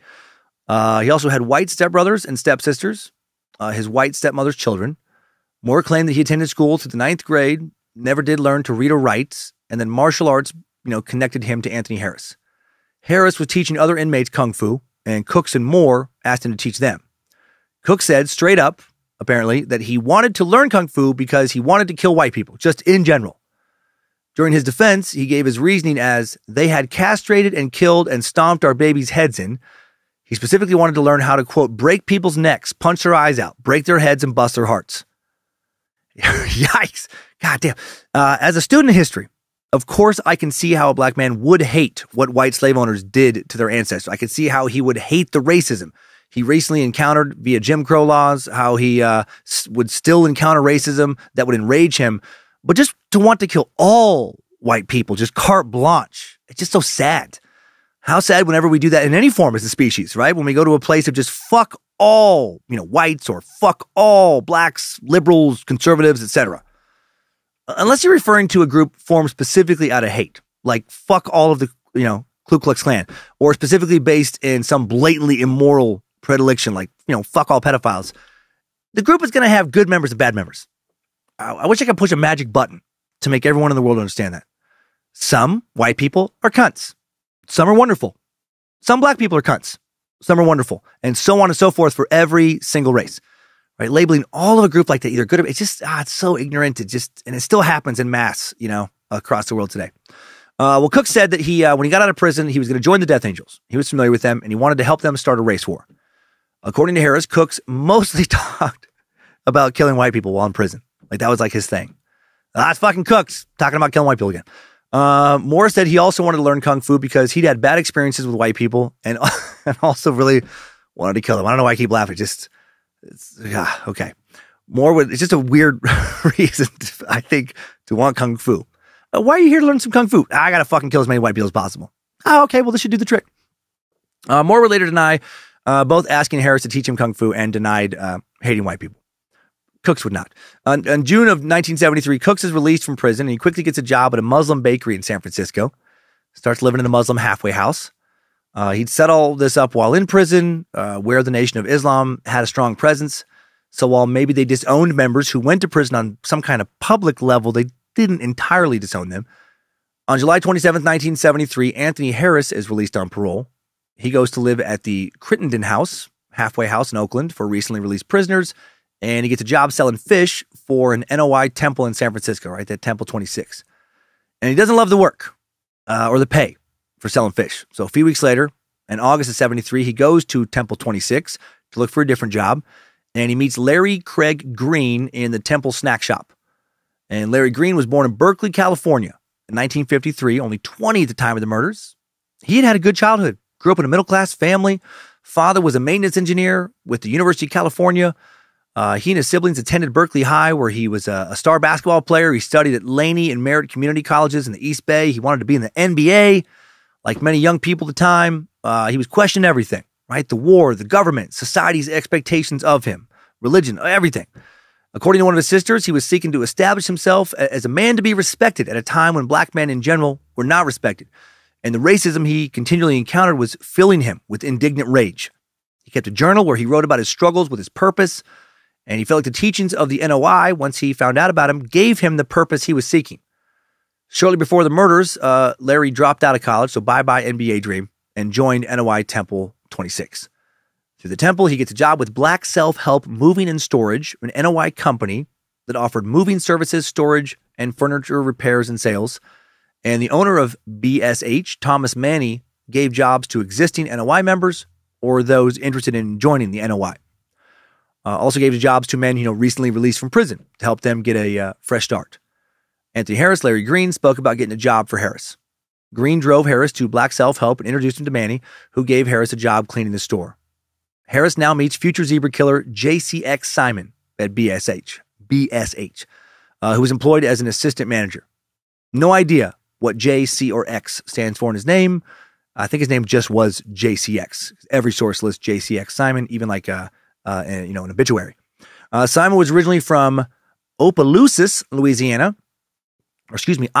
Opelousas, Louisiana, a predominantly black small city just north of Lafayette, and is described as a handsome young African-American man in his late 20s. In sources, he attended college briefly in Tyler, Texas. When Simon dropped out of college, he lived a transient lifestyle, got married at some point, had a kid with his wife, left them for another woman, repeated this pattern in San Francisco. Simon was described as a person who was dissatisfied with life in general, and that dissatisfaction expressed itself in anger. The other employees at Black Self-Help Moving and Storage were Clarence Jamerson, Edward Land, Douglas Burton, Dwight Stallings, Sylvester Bounds, and Charles Gillespie. And some of them will come up in the timeline. All reportedly connected to the Death Angels, if they weren't just, Death Angels themselves. All the BSH, I don't know why I don't like saying that acronym, employees and their wives or girlfriends were also either members of or in the process of becoming members of NOI Temple 26. After 2 or 3 weeks on the job, Harris transitioned from cleaning to helping Green move and deliver furniture. Green owned a white or beige 1971 Dodge van, kept quilted moving pads to protect furniture inside the van. Green's van was the only van used at BSH and will be used in many of the zebra killings. Simon owned an old white 4-door Dodge Dart that also will be identified in the killings. In November of 1973, he sold the car to Green but continued to drive it. Manny owned a 1959 black Cadillac that he kept at the store, and a Cadillac will show up at some of the murders.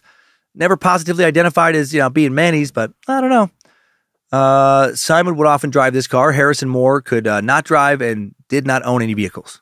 Harris and Green became close friends, and Green often gave him rides. Moore and Simon worked together. Simon often gave Moore rides. So they're all intertangled. In April of 1973, Green rents an apartment at 844 Grove Street in San Francisco, lives there until he's arrested May 1st, 1974. May of 1973, JCX Simon separates from his wife, Ada Simon, and moves in with Green. In August of 1973, Simon rents his own apartment in the same building as Green, lives there until he's arrested in the spring of 74. Harris lives in Oakland until mid-October of 73. He then moved in with Carolyn Patton, his fiancée, lived on Hilltop Road in San Francisco. On October 23, 1973, Harris and Carolyn get married. Green was his best man. Simon gave Carolyn away, and then the marriage would only last 17 days. These guys are living fast lives. November 11th or 12th, 1973, Manuel Moore is released from prison and goes to live at the same Muslim halfway house as Jesse Lee Cooks. That dude who wanted to break white people's necks, punch their eyes out, break their heads, and bust their hearts. Moore was hired at BSH when he was released from prison. Cooks was not employed at BSH, but was often seen at the store for BSH. On December 19th, 1973, Moore moves in with Simon. He was in the process of becoming an NOI member, and Simon tried to teach him how to read and write to help him with that. And okay, now that all the information has been given, now let's get into the timeline of the murders themselves. We have met some of the killers, figured out why they were killing. Pretty easy to understand their motivation, right? San Francisco at the time of the killings was still a very racist city, and the Nation of Islam was, preaching some very extreme ways in the Bay Area to combat that racism. They'd warped some young dudes' minds into thinking they understood why white people in San Fran and elsewhere were racist. They were evil, right? Born evil, and they needed to die. They were made to be evil by Yaqub the scientist and his 59,999 followers some 6,000 years ago.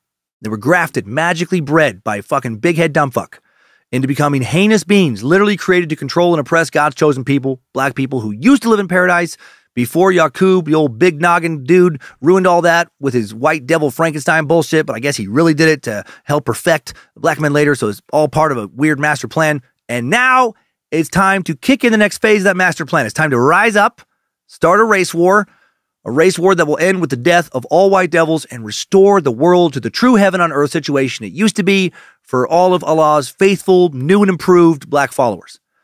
Right? And Allah needed angels, death angels, to help make this happen, to bring about a new world order.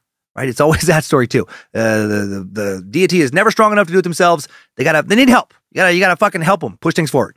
So while these killings would of course appear super random to the police investigating them, there actually wasn't anything random about them, right? They were part of a plan, a strange, fucked up plan concocted by what I feel like was a cult within the Nation of Islam, a death angel cult. Just don't have enough info on them about how they treated their members exactly to toss out that cult label with certainty. Here we go. Strap on those boots, soldier. We're marching down a Timesuck timeline.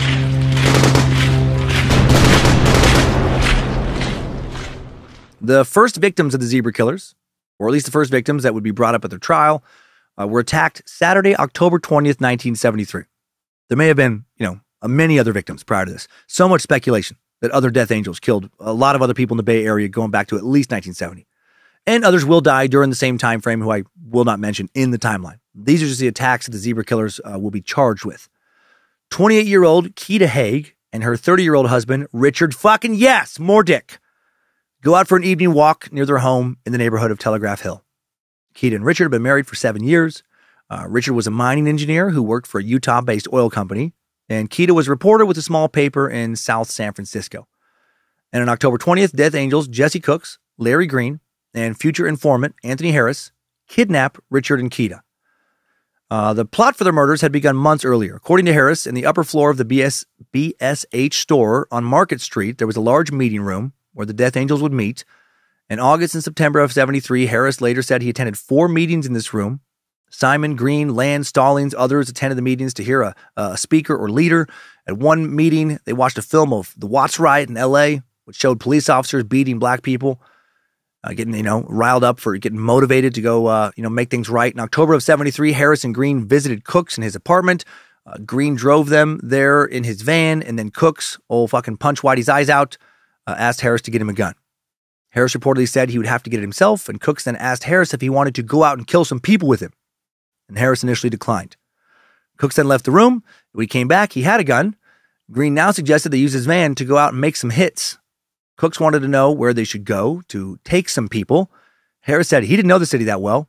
Green said he did know the city and they should go with him. Cooks and Harris now leave with Green, get in the van.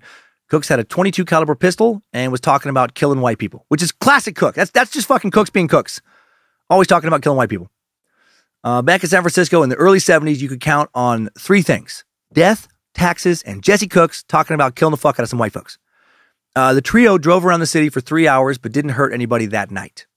Still in October, Harris attends 2 more Death Angel meetings in Simon's apartment. Green drives him there in the van. Simon, Green, Clarence Jamerson, Edward Land, Dwight Stallings attend the meetings. Cooks, for whatever reason, does not attend. He didn't need to go to all the meetings. He didn't need more convincing to kill white people. He was fucking ready in that department. Simon was the main speaker at these meetings usually, and he asked Harris how he felt about white people, if he thought they were the enemy, and if Harris's mind was together enough to destroy the enemy. Green apparently said nothing at these meetings. According to Harris, later, Simon quoted some Nation of Islam lessons about killing the white devil, had a binder with obscure, at least presently obscure, NOI literature and material used to process a person for NOI membership. Some of his material included references to white people as devils, right, needed to be killed. At the second meeting, Simon talked directly about killing white people in real, we're going to fucking do this soon terms. He asked Harris again if his mind was together, if he was ready to kill somebody. And then Simon went into his room, retrieved a large case containing 2 long knives and 3 handguns, a .357 Magnum, 38 stub nose, and a .32 caliber automatic pistol. Simon picked up the .32, said Harris could use that to kill some white people. Harris said he didn't need a gun, said he would use his hands. And then Simon told Harris, you're not ready. On October 20th, Anthony, never fucking ready to kill white devils, Harris, spends a day working at Black Self-Help, moving and storage, and he leaves work right after 6 p.m. Cooks and Green also leaving. Harris walks to the bus stop to go home. As Harris is waiting, Green and Cooks drive up in Green's van, offer him a ride. But instead of taking him home, Green now drives him around the city. Harris asks where they're going after noticing that Cooks has a .22 caliber pistol hiding in his boot and a fucking machete next to the driver's seat. Oh boy. After driving around for a while, Cooks asks Harris if he has his mind together and is ready to kill somebody. Cooks told Harris that he had to kill someone, but Harris said he couldn't do it. And Cooks apparently responded now with just, okay, I love little moments like this. Real life dialogue. Almost never what it is in the movies. Right? In the movies, Cooks would probably be like, you don't have a choice, motherfucker. It's them or us. And then he'd like put a gun to Harris's head. You either get your mind right, you get your mind together, or I'm going to splatter that mind all over this fucking white devil death van. You dig? But in real life, he's just like, oh, all right, okay. Yeah, no problem. Nah, it's a big decision. And, look, I don't want to pressure you into doing something you're going to regret, or anything. The trio drives for a while now until Cooks finally tells Green to park the van near a school on Francis Street in southwest San Francisco. Cooks and Green leave the van. Harris stays inside. Cooks and Green approach a house where 3 white kids are playing in the front yard. 12-year-old Michelle Carrasco and then Marie and Frankie Stewart, ages not listed in sources. When Frankie comes down the steps, Cooks grabs him around the neck while Green grabs Michelle and Marie. Now they force the 3 terrified children towards the van. Harris opens the doors, exits the van. He runs towards Frankie, he will say later, pushes him to the ground, tells Cooks to let him go because he's going to tell his parents. It's just, okay, how do you tell his parents, though, if he was taken? Frankie, though, does run and yells, cops. The girls also take the opportunity now to run. They run to a rectory where a priest takes them in and calls the police. Green, Cooks, and Harris flee the scene, driving to Broadway in the North Beach area of San Francisco. I can't imagine Jesse Cooks was too fucking happy with Anthony Harris. But, maybe he didn't do much about it, right? What the fuck, Anthony? You just let those white devils get away. What are you thinking? I don't know. I just don't think that we should have killed those kids, Jesse. Okay. No, I get it. That's fine. Cooks now tells Green to park on the north side of Chestnut Street near the intersection of Powell Street, and they wait. Later that evening, 30-year-old Richard and 28-year-old Keita Haig go out for a walk. It's 9:30 p.m. They walk on the south side of Chestnut Street towards Powell.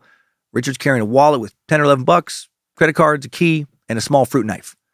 Harris later testified that when they saw the couple walking, Cooks opened the side door of the van, got out, ordered Harris to get out as well, and then Green got out. Cooks and Green now cross the street towards the couple. Harris follows from a distance. According to Richard's testimony later, as he and Keita walk down the street, they see 2 black men standing next to a board fence along a vacant lot. As they approach, one of the men moves to the curbside, forcing them to walk in between them. The man next to the curb is bald. Richard later identifies him as Jesse Cooks in court.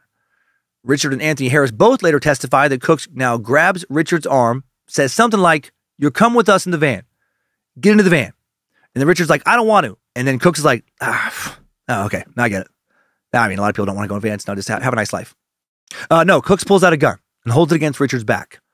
Richard said that the other man, Green, pointed a pistol at him as well. And how fucking terrifying, right? You're just going out for a walk with your spouse. Love of your life. It's a nice fall evening. The high that day was 70 degrees, right? It was probably in the mid-60s, still at 9:30. You're just out on a walk in your neighborhood, one moment, a walk you've probably gone on dozens of times before. And now you have a couple dudes with guns telling you and your wife to get into a fucking van. Harris later testified that he told Keita to run, but Cooks told him to shut up or he'll do me a job. Not entirely sure what he meant by that, but I'm guessing he was ready to kill Anthony if Anthony kept fucking up their white devil assassination plans. Keita does now start running down the street, yelling, "Oh my God, this can't be true." Cooks puts a gun against Richard's head now, tells Keita if she doesn't come back, he's going to kill her husband. According to Harris, Richard now tells his wife, "They already have us. Let's cooperate and they won't hurt us." Richard is under the impression that they're being robbed, and if they cooperate, they'll be released. Which is not a crazy assumption. I mean, it's not like he would assume, what's happening here? I bet these guys are some Nation of Islam death angels who've come to kill us so they can help bring about an all-black New World Order paradise situation. Keita does come back now and is forced into the van with Richard.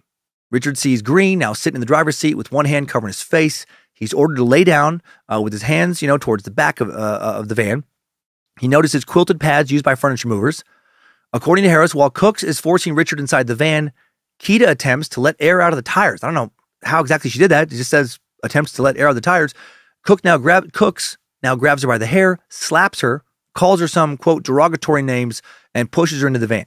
He orders her to lay down in the same position as Richard. Immediately after all this happens, an SFPD police car approaches the van. 2 officers ask if anything is wrong. Cooks says everything's all right, and they're just having some tire trouble. And the officers drive away. And Harris and Cooks get inside, and Green drives away. So too bad Richard and Keita were not able to scream for help or were too afraid to. Once they start driving, Cooks straddles Richard's body. Harris straddles Keita's body. Cooks ties Richard up with a cord. Then he ties up Keita's hands behind her back. Next, Cooks goes through Richard's pockets, takes out his wallet, his knife. He tries to talk to Keita, but Cooks tells him to shut up. And now Richard refuses to be quiet. So Cooks grabs a blunt object, hits Richard in the head repeatedly until he loses consciousness. Keita now refuses to be quiet, so Cooks hits her in the back of the head with his gun. And Richard will not remember much of the evening after, he got knocked out. Makes sense. According to Harris's testimony, Green drives them to the docks, and now Cooks asks Harris if he is willing to rape a white woman. Harris said that that's against the teachings of Islam, so now Cooks asks Green if he wants to rape Keita, and he says no. Keita tells him to, quote, go ahead and rape her, and to take all of her belongings, but begs them not to kill her. Cooks now fondles her, orders Harris to choke her out, but he refuses. Then, according to some sources, Cooks now rapes her. Retired San Francisco Police Sergeant Lou Calabro was on patrol that night and later remembered they molested her, they raped her, and they eventually decapitated her. Yes. Green now drives them to a dark industrial area near some railroad tracks, parks near a concrete wall. According to Harris, it seemed like two cars, a Lincoln Mark III and a Cadillac, were following them and stopped about a half block away. And some sources seem to assume that these are some other Death Angel members or Death Angel leadership, making sure that they're doing their job. Cooks and Green get out of the van, followed by Harris. Green grabs Keita by the hair, pulls her out, throws her on the ground, then raises the machete over his head and, quote, started slicing and chopping away at the woman's neck. Afterwards, Green walked over to Harris and said, you ought to have seen all the blood gushed out of that devil's neck. Damn. He offered Keita's wedding ring to Harris, who refused to take it. Cooks then pulled Richard out, started whacking him with a machete. Cooks then offers Harris the machete, who refuses to take it. Harris is busy watching the cars nearby. He sees flashing lights as if someone's taking pictures. Interesting. Cooks then hits Richard again, does not stop until Harris tells him that he has to be dead. And now they all drive away and go to Harris's apartment to clean up and clean the van. Green gives Harris the ring again, tells him to give it to his fiancée, Carolyn. And apparently now Harris does take it and does give it to Carolyn. Maybe that's why their marriage only lasted 17 days. Maybe she found out, where he got that fucking ring. At 11 p.m., witness John Battenberg and his wife see Richard Haig, still alive, staggering out of the darkness with his hands tied behind his back. He unties Richard and drives him to a police station. Battenberg notices severe wounds on Richard's face, neck, and head. And then an ambulance picks Richard up at the police station and takes him to the hospital. And I cannot for the life of me understand why they didn't drive him to the hospital first. Oh my God! Is this guy alive? How? Someone's hacked him all to shit. Hurry! Get him in the car. We gotta drive him to the police station. I hear they have a lot of bandages there. Officers go to the train tracks where Richard was found, locate the cord used to tie him up, and then another officer finds his wife, Keita Haig's body on the railroad track. Her head had nearly been severed from her body. Detective Prentice Earl Sanders later writes about seeing Keita at the autopsy table. He wrote, I've been in the department almost 10 years by the time the Haigs were attacked. I worked in radio cars and on Vice, with robbery and homicide. In 9 years, you see a lot. Knifings, shootings, beatings, strangulations. Pretty much any way you can kill a person, I'd seen it done. But I'd never seen anything like the wounds that cut through that young woman. They took your breath away. It was like looking at a painting that had been hacked at by some madman. The beauty torn and shredded right there in its frame. Damn. That is brutal.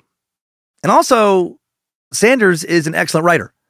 I mean, that was dark as shit, but he really painted a picture there, dramatic picture. Sanders stood in the autopsy room with white homicide detectives staring at Keita, who they knew, he said that they knew that had been murdered by black men. He later said that the idea of a racially motivated murder immediately came to his mind, but he didn't say anything because of the existing tensions and who was in the room.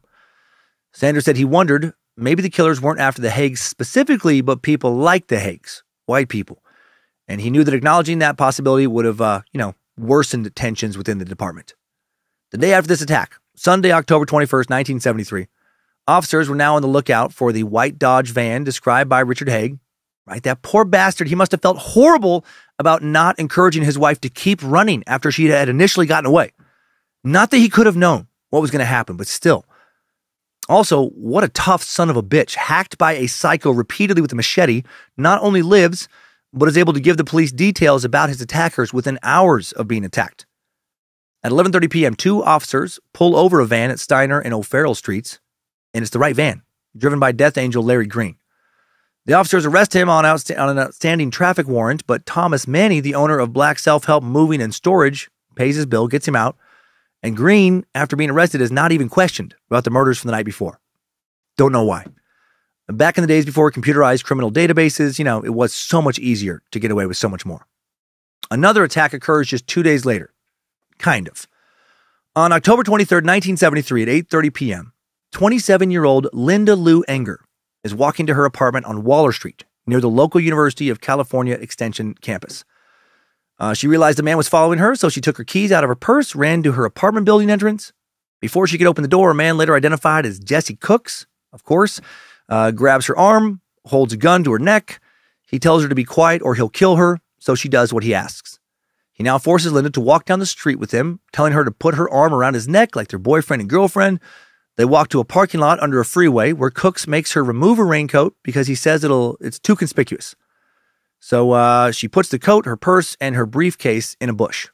Cooks now holds a gun in his hand instead of against Linda's body, and they walk to a nearby park and sit and talk. Linda told Cooks that she had attended a meeting at the Unitarian Church, and, what is fucking happening here? They talk about her church for a while. Cooks is so weird.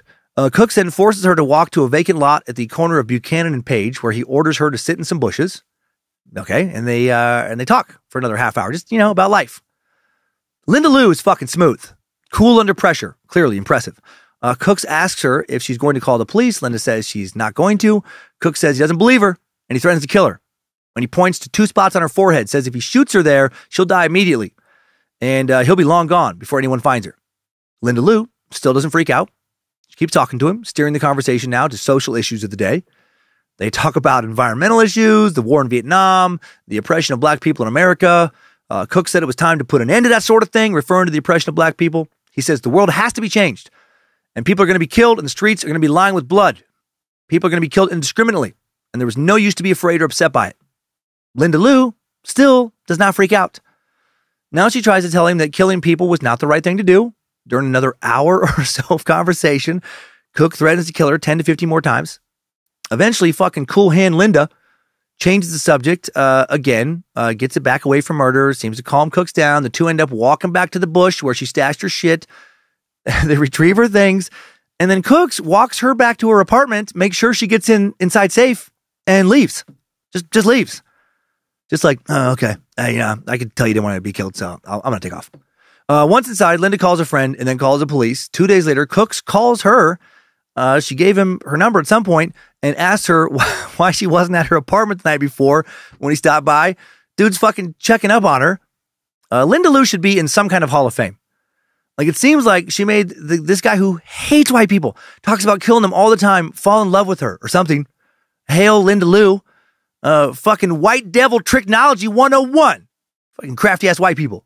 Good job, big head Yakub. You really gave us some solid manipulative powers. Well, Linda Lou tells Cooks that she wasn't home the night before because she was scared of him. And now he asked her if she went to the police, and she's like, no. And Cook then asked her if she wants to be left alone. And she says that she does. And he hangs up. And he doesn't bother her again. What the hell? Did not expect something like that to happen in this story. Well, a week later, fucking all over the place, Cooks is back at it.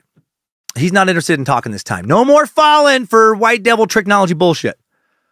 October 30th, 1973, 28-year-old Francis Rose, a physical therapy student, is murdered while driving up to the entrance gate of the University of California Extension. A man had blocked her car's path and demanded a ride, and when she refused, he repeatedly shot her. Francis was shot 4 times in the chest, neck, and face. A witness who lived in an apartment across the street said that the gunman was a 25-year-old black man wearing a navy blue watch cap, light pants, a Greek jacket, and gloves. He was wearing a Greek jacket. I can't even picture what that was supposed to look like. No, a green jacket. Cooks was arrested just 5 minutes later. The officers who responded to the scene found him just walking along Steiner Street like he hadn't just shot somebody. And Cooks, he doesn't even try to deny what he did. He immediately, he's like, yeah, I killed her. He said that Francis offered him a ride. He said he got into the car and he got angry when she started calling him racial slurs. So, he shot her and then he fled. Cooks was clearly not a real mentally stable individual, not a criminal mastermind. 2 weeks later, November 12th, the grand jury votes to have the DA indict him. Cooks is charged with murder, being an ex-felon with a firearm, rape, kidnapping, and performing an unnatural sexual act. Separate victims here.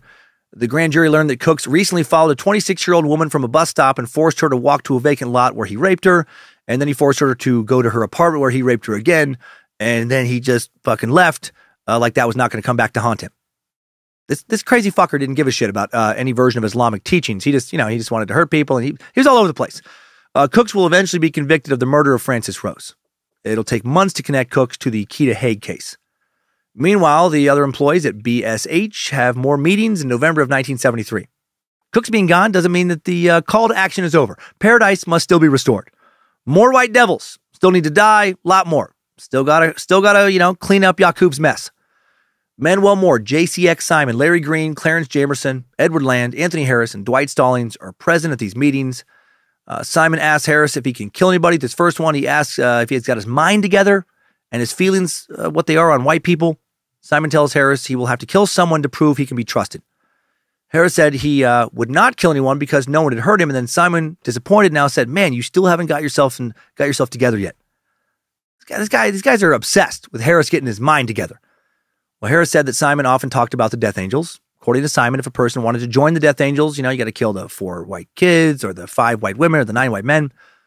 Literature in his binder contained this information. Simon doesn't specifically say he wanted Harris to kill, who he wanted Harris to kill, but, insists that it has to be some white people. November 25th now, 53-year-old Salim Erekat is murdered inside his grocery store.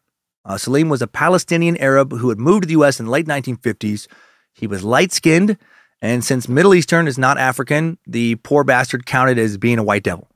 He operated a small family grocery store on Larkin Street, a working-class immigrant neighborhood. Salim was murdered a little after 11 a.m. The safe and the cash register had been emptied. Salim's watch was missing. I'm not sure that was part of the NOI teachings, maybe. His pockets were turned inside out. Salim was killed execution style, hands tied behind his back, shot in the head with a .32 caliber gun. A quilt padding used by movers was found at the scene with 9 bullet holes in it, most likely used to muffle gunshots. Witnesses said they saw a black man with a briefcase outside the store around the time of the shooting. There was a bloody palm print at the scene that could not be identified. .32 caliber bullets were found at the scene. Harris, it was his palm print that would be found on the doorknob inside the room where Salim was murdered. The informant will later testify to this. According to Harris's testimony, he called Simon to ask if there was any work for him that day. Simon told him he could come to BSH to clean. Simon offered to pick him up because he had the key to the store. Harris asked him to pick him up at the YMCA 2 blocks from Salim's store. Simon and Eddie Land picked Harris up. Simon drove around for a while, then stopped on Larkin Street, told Harris to go across the street. They'd stopped directly across from Salim's store. Now Simon and Land drive around the block to park, then return to Salim's store. Harris couldn't see anyone inside the store, walked in there. Simon came in through the back door, told him not to let anyone else in. Harris turned away a man who tried to come into the store. A woman came, asked for Mr. Salim. Harris told her he's not there. A moment later, Harris says he hears a loud noise in the back, goes to the back room, sees Simon and Land standing over a man who was bleeding on the floor. The 3 men checked to make sure no one was following them and then fled the scene. Later that day, a bus driver found Salim's wallet in the back of a bus. Salim's credit cards were scattered on the floor of the bus. He told the police that 2 black men had gotten on his bus earlier that day. Was that done for Allah, or did they just want some money? The following month, December 1973, while at BSH, Manuel Moore tells JCX Simon that he wants to join the Death Angels.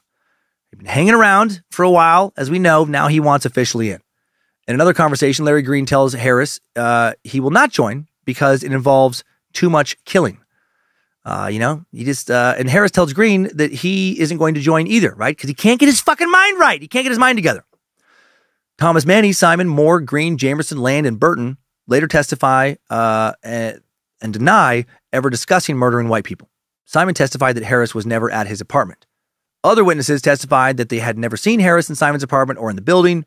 Green testified that he never took Harris to his or anyone else's apartment, but that Harris did visit him at his apartment a few times after he was married. I mean, who's telling the truth here? We'll never know the full, complete story. I will say I'm not sure I always buy informant Harris's story about he never wants to kill anybody, but just happens to keep getting invited out on more missions to kill people. I think he's probably way more involved in all of this than he would later admit to, but that's just what I think. Harris will quit working at BSH a few months later, February 1st, 1974. He'll move to Oakland to be with his now wife, Deborah Turner. Who the fuck is she? I don't know. He was married to Carolyn Patton back in October, and by February, he's got a new wife. Again, life moving fast for these NOI warriors. Harris later claimed he feared he was going to be killed if he did not leave BSH. Back to late 1973.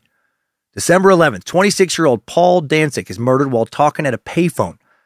Around 9:45 p.m., he stopped to use a phone in front of an apartment complex on Haight Street.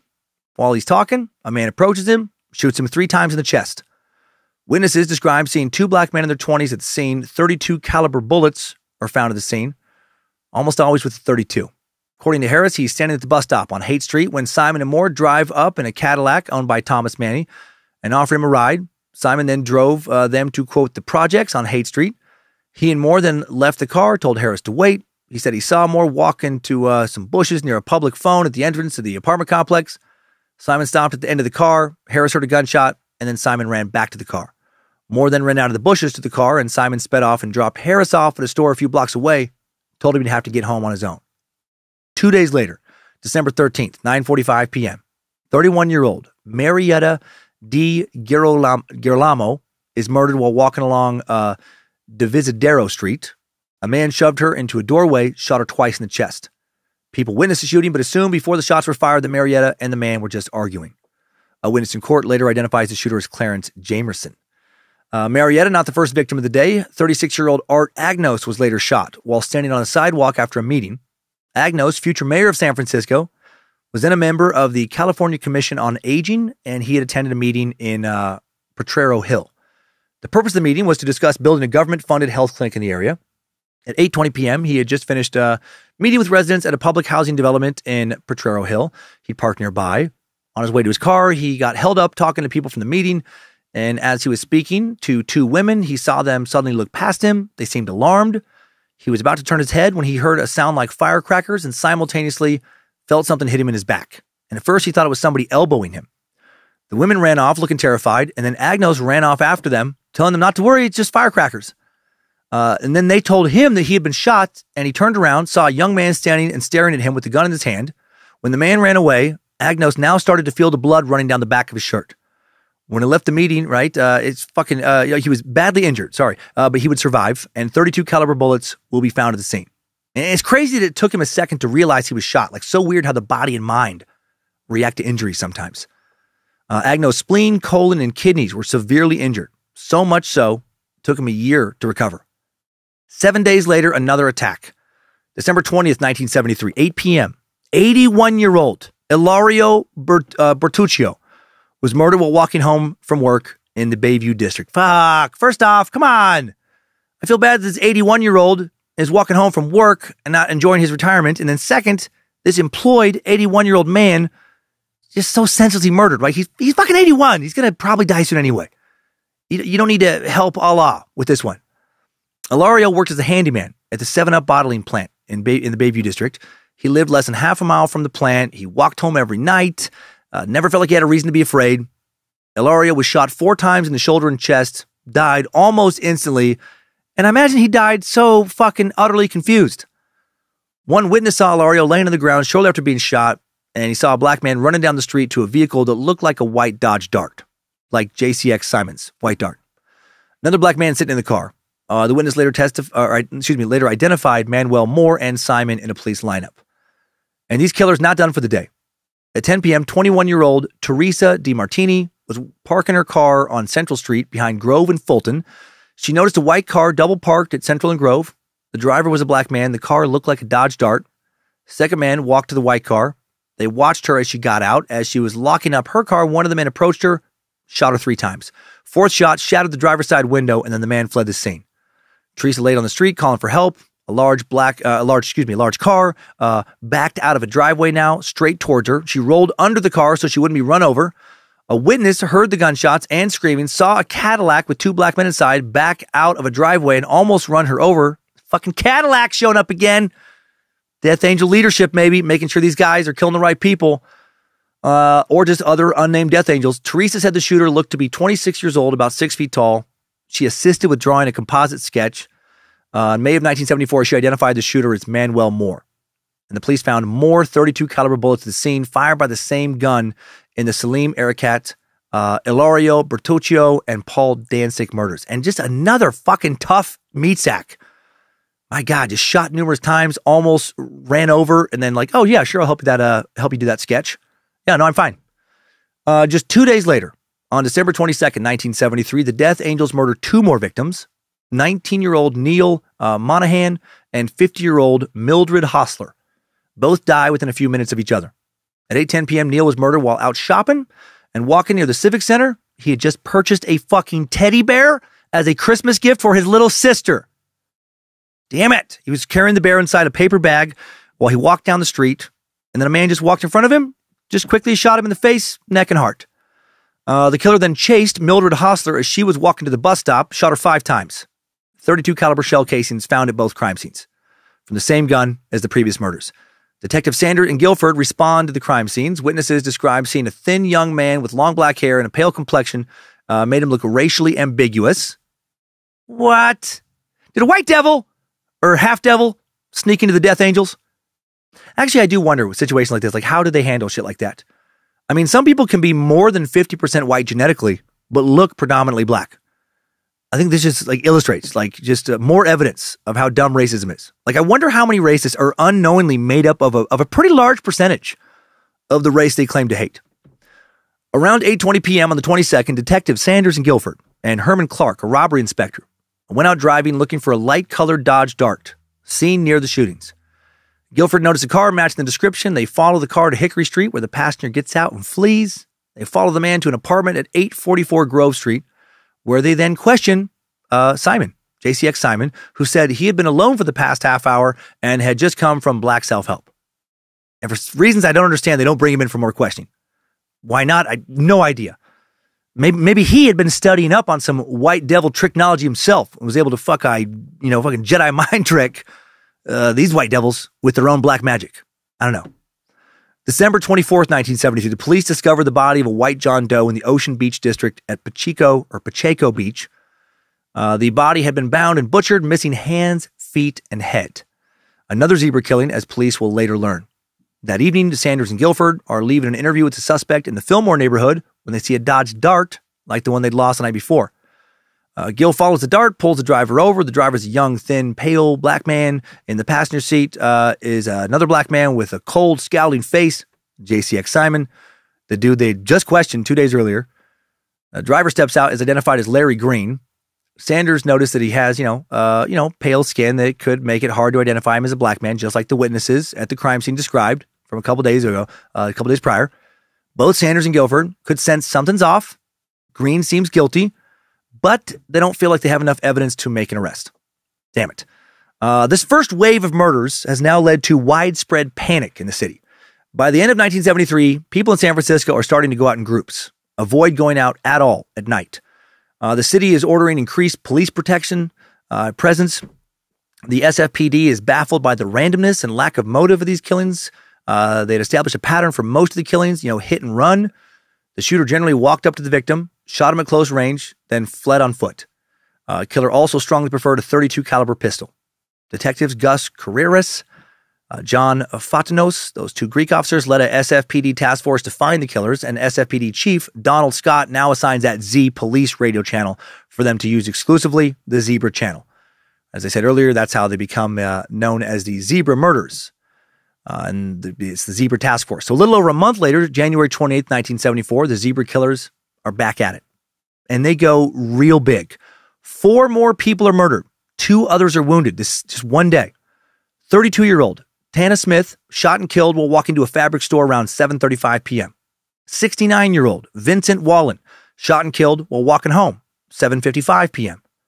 80-year-old John Bambuck shot and killed while collecting bottles and cans. Damn it! Just after 9 p.m. Fucking just picking up some litter. 45-year-old Jane Holly shot and killed while doing her laundry at a laundromat, 9:45 p.m. 26-year-old Thomas Bates, hitchhiking near Emeryville, survives after being shot 3 times. 23-year-old Roxanne McMillan survives after being shot while carrying items from her car to her apartment, and she will have to use a wheelchair for the rest of her life. There is speculation that these attacks are a response to a police brutality incident 3 days earlier. January 25th, 1974, a group of black men were driving a van selling fish door to door as part of a Nation of Islam sanctioned business. The Berkeley police pulled them over for selling fish without a license. When the men object, a fight breaks out. 24-year-old Larry Crosby disarms one of the officers, pistol whips him with his own gun, drops the gun, runs, and then gets shot in the back and paralyzed. Huge protest is held January 26 at Mosque number 26. Harris, Green, Simon, Cooks, Moore, all there. Later revealed that the Berkeley police were ordered to profile black Muslims attending and generate cause for arrest. 3 days later, Simon, Moore, and Green commit those January 28th shootings. All is now quiet for about 2 months. But the 19-year-old Thomas Rainwater murdered April 2nd, 1974. Thomas's friend, 21-year-old Linda Story, is also shot but will survive. The two Salvation Army cadets were walking towards the Mayfair Market, 2 blocks from the Salvation Army School for Officers Training Center. Right, these fucking just trying to help out the world, make it a little better place when the attack occurs. A black man had been following them. He overtook them, turned around, fired 4 shots, and fled. The police responded within 15 seconds. 2 of them happened to be near the scene, and they initiated a manhunt, but it was unsuccessful. Shell casings found at the scene are yet again from a .32 caliber gun. Right, they know the zebra killers have struck again. 12 days later, April 14th, 2 more victims are attacked. 18-year-old Ward Anderson and just 15-year-old Terry White, just a kid. Ward and Terry, neither knew the other, were waiting at the bus stop at the corner of Fillmore and Hayes Streets when a black man approached on foot, shot him, and fled, and they both survived. Of course Ward survived. Wards are built different. If you know why I say that, well, thanks for being on this ride for a while. Hail, Papa Ward. 2 days later, 23-year-old Nelson T. Shields IV is murdered on April 16th.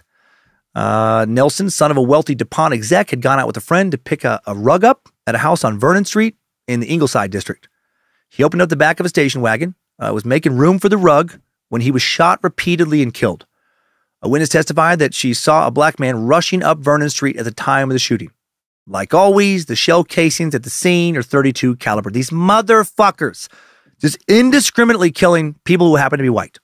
White people who may have very well been on their side when it came to race relations. It's not like they took the time to ever find out, right? They're not vetting anyone. If you're white, you're evil, and it's a good thing to kill you, period. Except for, Cooks and that one woman.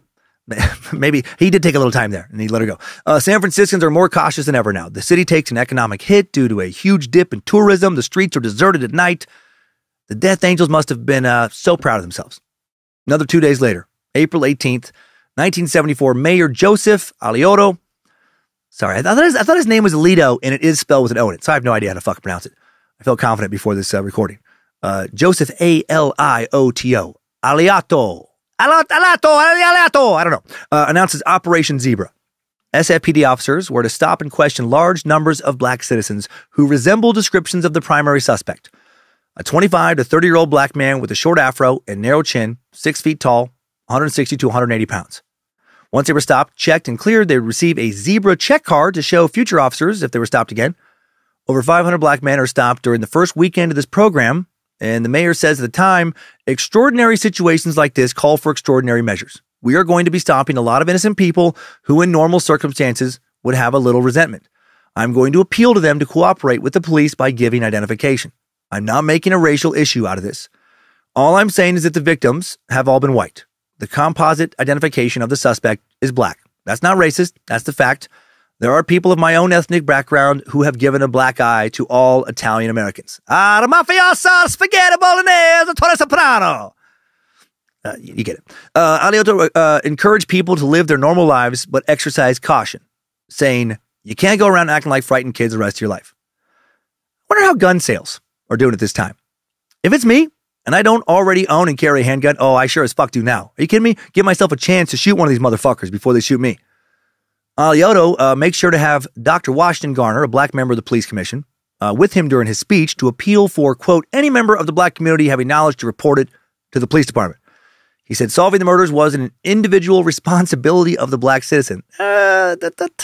He asked black men who were stopped not to resent it, but to show their identification. And I don't know about this. I mean, I get it, but, when there's been a white guy serial killer like Gary Ridgway in the past, police don't start checking in with all white dudes who might, happen to look a little bit like a police sketch. Not that I can recall.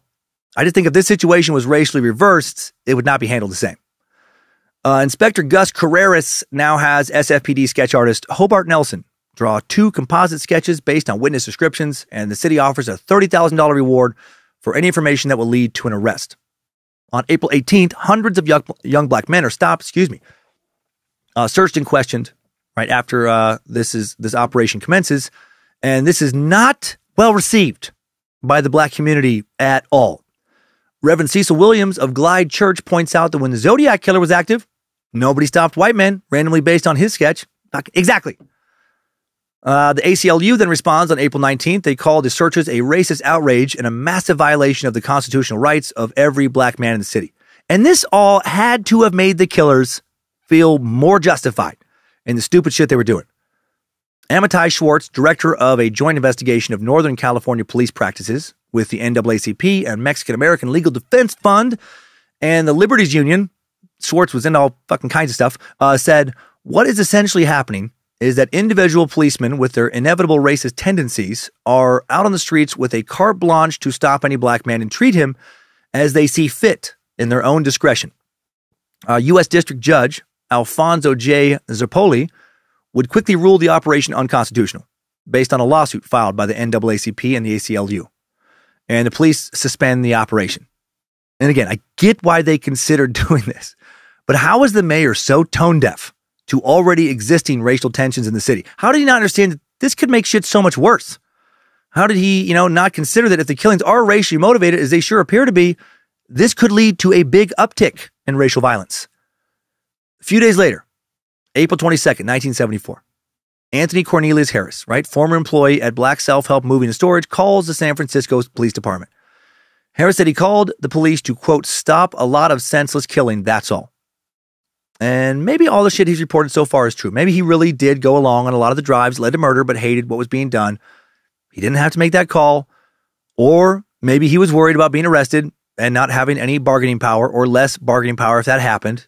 And maybe he was also motivated by wanting the $30,000 reward money, as sources have alleged. When he did call, he did so with a lawyer present. And Harris now meets the police in Oakland, claims to be one of the people featured in the sketches, and he provides details never released to the public. He denies killing any victims, but admits to being present at some of the murders. And he is offered total immunity for what he ends up sharing with police. He implicates Cooks, Green, Moore, and Simon in the murder of Keita Haig, the John Doe murder I mentioned, and the January 28th shootings. Harris also says that the Death Angels are related to the Nation of Islam security branch, the Fruit of Islam. Fruit of Islam, is that the dumbest name ever for a security team? It just doesn't sound threatening. Beware the Fruit of Islam. Fruit just doesn't have a fucking powerful security kind of connotation.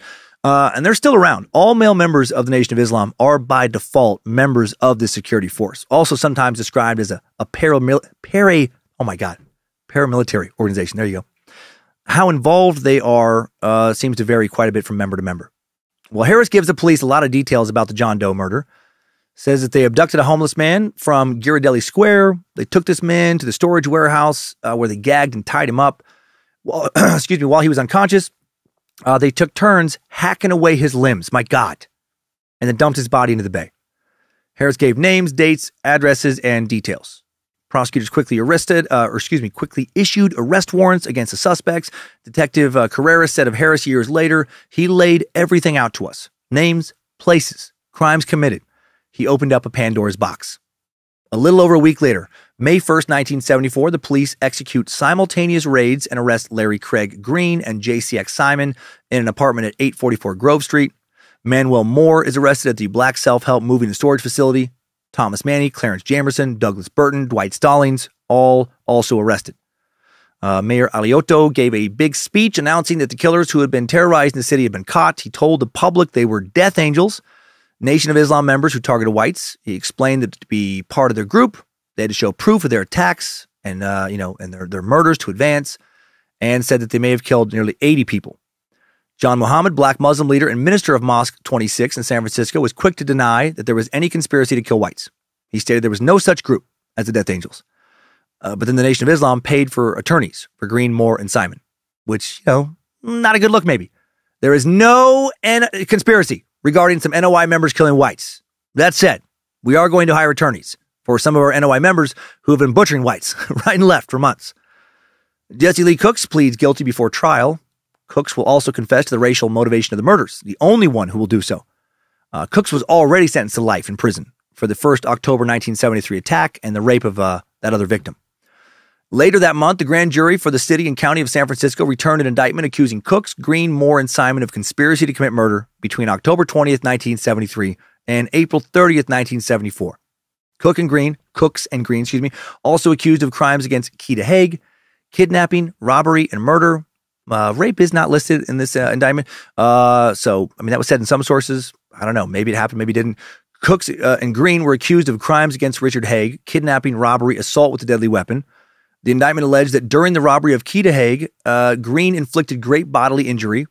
During the robbery of Richard Haig, Cooks inflicted a great bodily injury, and Cooks used a firearm while committing the offenses against Richard and Keita.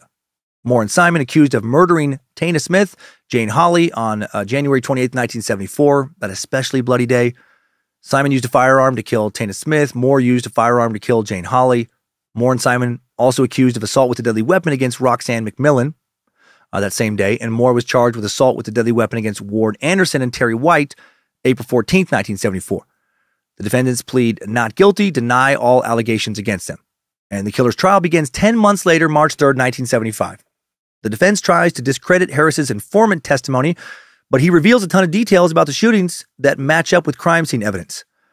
The Zebra Task Force also has a smoking gun. They present a .32 caliber Beretta semi-automatic pistol, recovered from the backyard of a home near the scene of the last murder. The gun is linked to Thomas Manny, owner of Black Self-Help Moving and Storage, and this is the gun that was used in so many of the murders.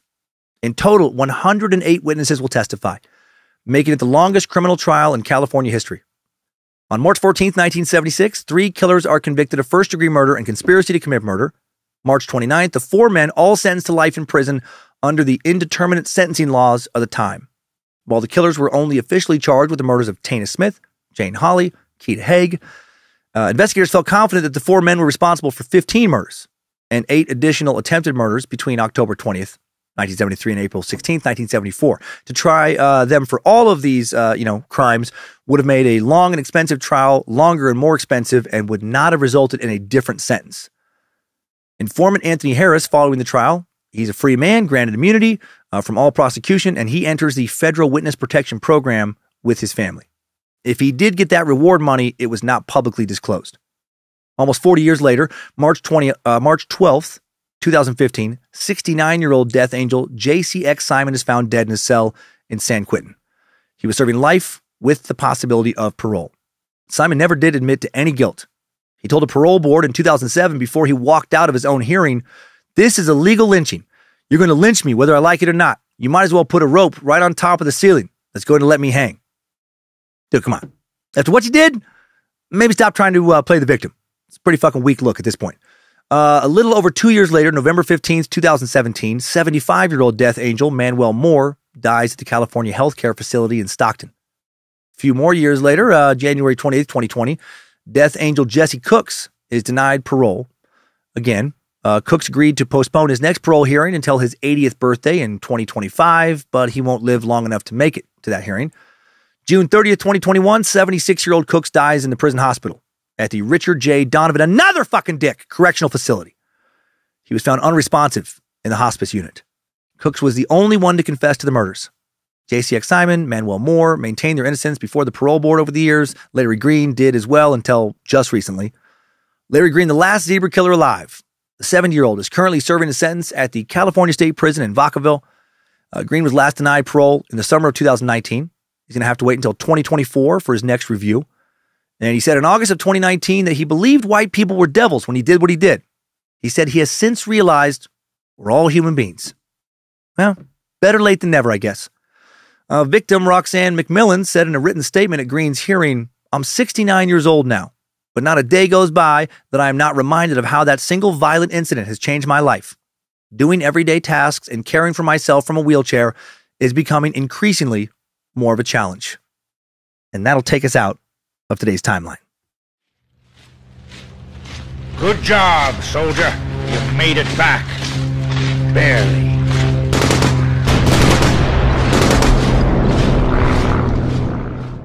So what a story, huh? And there may be so much more to it. Something that may have greatly contributed to the zebra murders, in addition to Nation of Islam teachings and a racist police department in San Francisco at the time of the killings, just kind of a racist local culture in general, something I did not mention is gin and jazz. San Francisco had a lot of jazz clubs in the early 70s, and they all served gin, from what I can tell.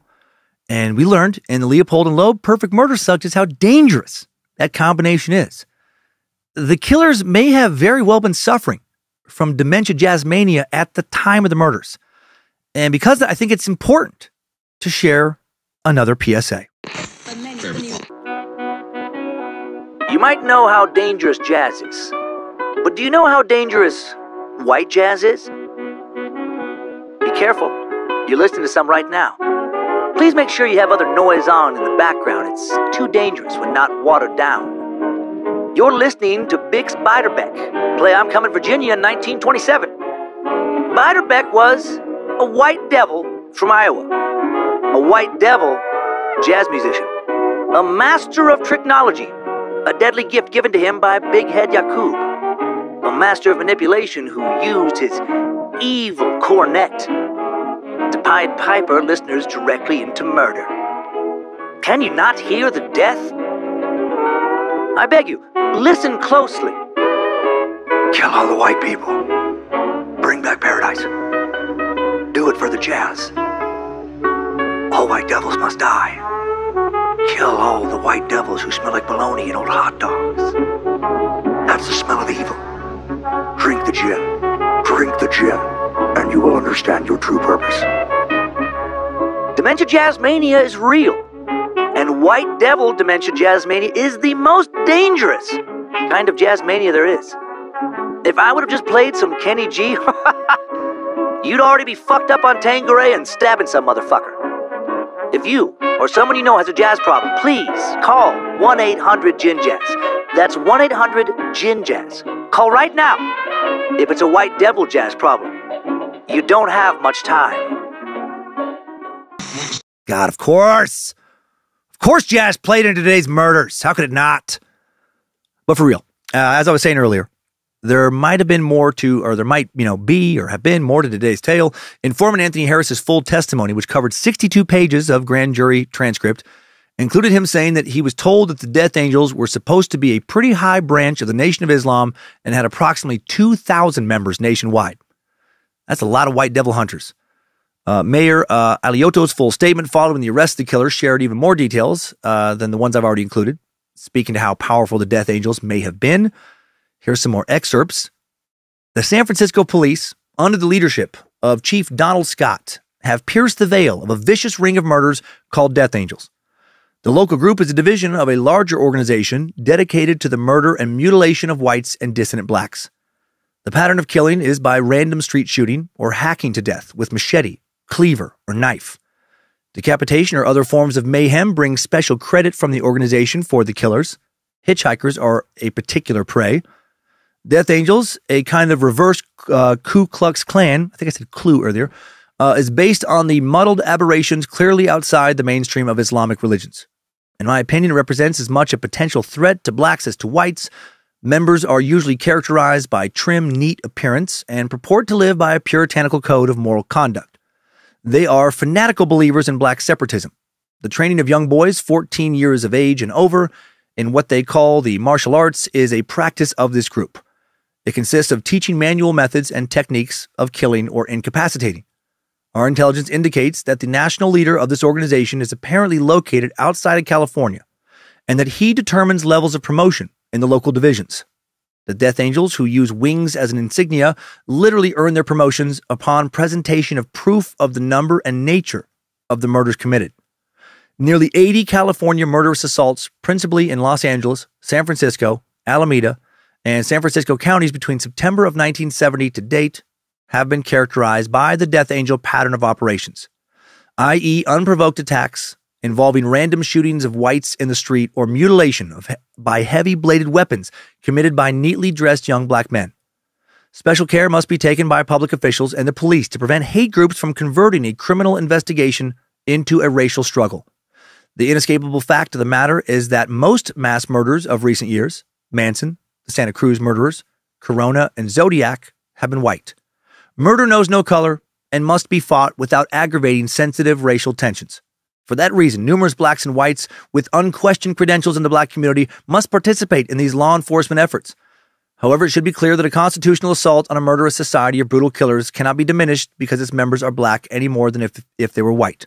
Murder is murder, and no community will endure that approaches the struggle for effective law enforcement with anything less than rugged determination to wipe out organized lawlessness.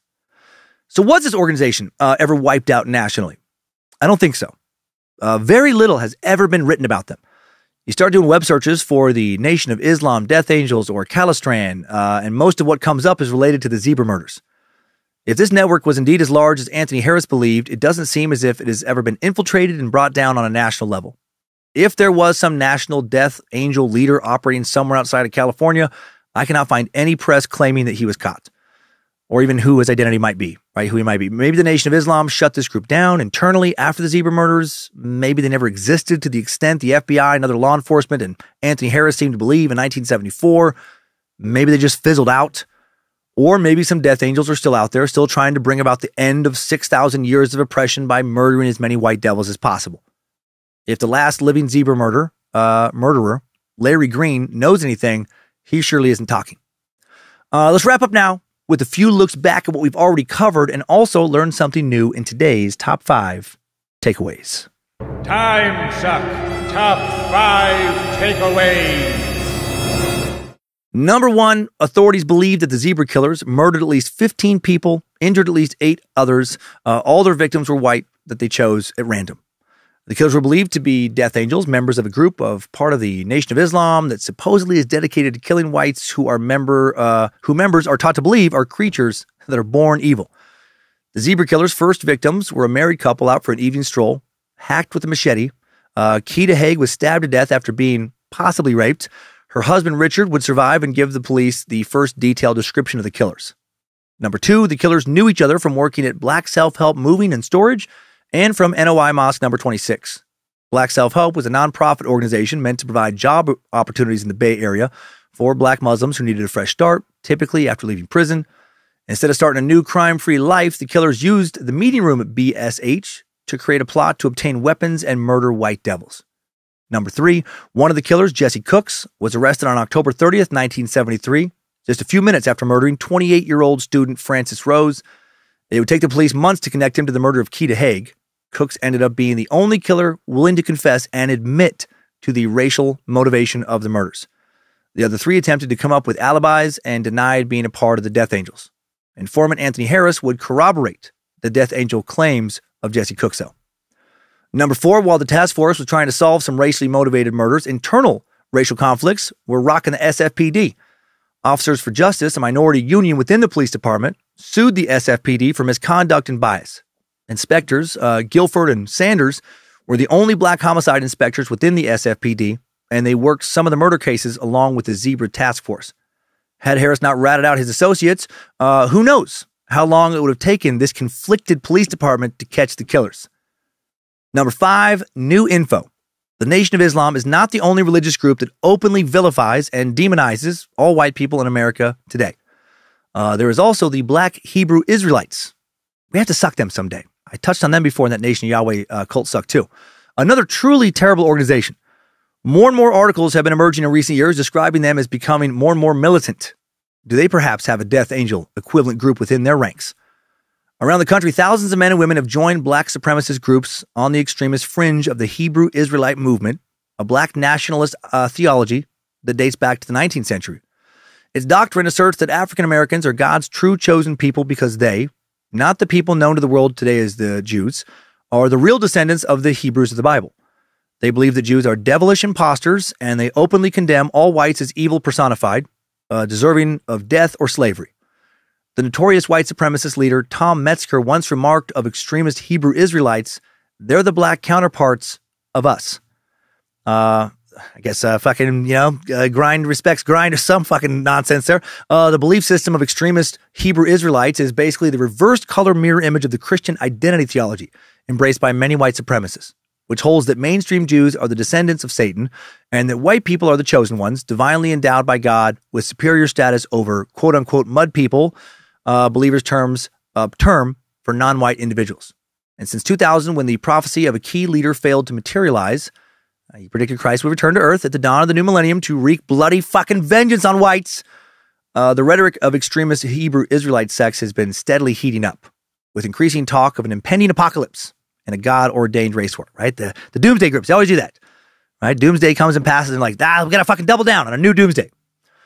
There are now extremist Hebrew Israelite churches in cities throughout Florida, Maryland, Minnesota, Missouri, Nebraska, New Jersey, North Carolina, Pennsylvania, Oklahoma, and Oregon, at least. There's a church in West Baltimore on Franklin Street, or at least was as of several years ago. Looks like it might have closed recently based on doing some Google and Apple Map searching, or based on how they operate, they might just want to look closed. But at least as of a few years ago, entrance to its Saturday Sabbath sessions required a vigorous and often intimidating screening. First, there was the question of skin tone, right? Those of European ancestry need not apply. Get the fuck out of here, white devil. And you would get shit said like that to you if you tried to enter. Black Hebrew Israelite street preachers, you can find tons of videos on YouTube, very aggressive towards white passerbyers. If black, you would still have to meet certain strict conditions to enter. You would have to promise the guards that you were clean, that you hadn't eaten pork or had sex in the prior 24 hours. Because fucking God's watching. If God knows you entered that room and you had sex within the past 24 hours, he's fucking pissed. He's a big stickler on a lot of weird rules. You must explain how you learned about the church, why you had chosen to attend. You had to assure guards that you're not a law enforcement officer or spy from a rival Hebrew Israelite group, and then had to give up your photo identification. Any recording device you had on your person, if you did, would be confiscated during an aggressive pat-down search carried out by armed guards. What the fuck? Nothing shady going on here. When the door is unbolted briefly to allow you into the building, you would walk into a tiny vestibule where you'd be required to enter your name, address, and telephone number into a ledger. If you were found to have a cell phone, it would be confiscated and stored in a file cabinet until you left. And you'd be issued a King James version of the Bible. And if you had a different version of the Bible with you, it would be taken from you. Finally, a disciple would approach, and he would pour olive oil on your head as a final cleansing measure. Make sure you're a fucking rock hard father daddy, covering you in oil. Not a white one, though. You got to be a fucking hot, hard black father daddy. Now you can enter the inner sanctum. And what might you now hear? Well, you would hear about church enemies.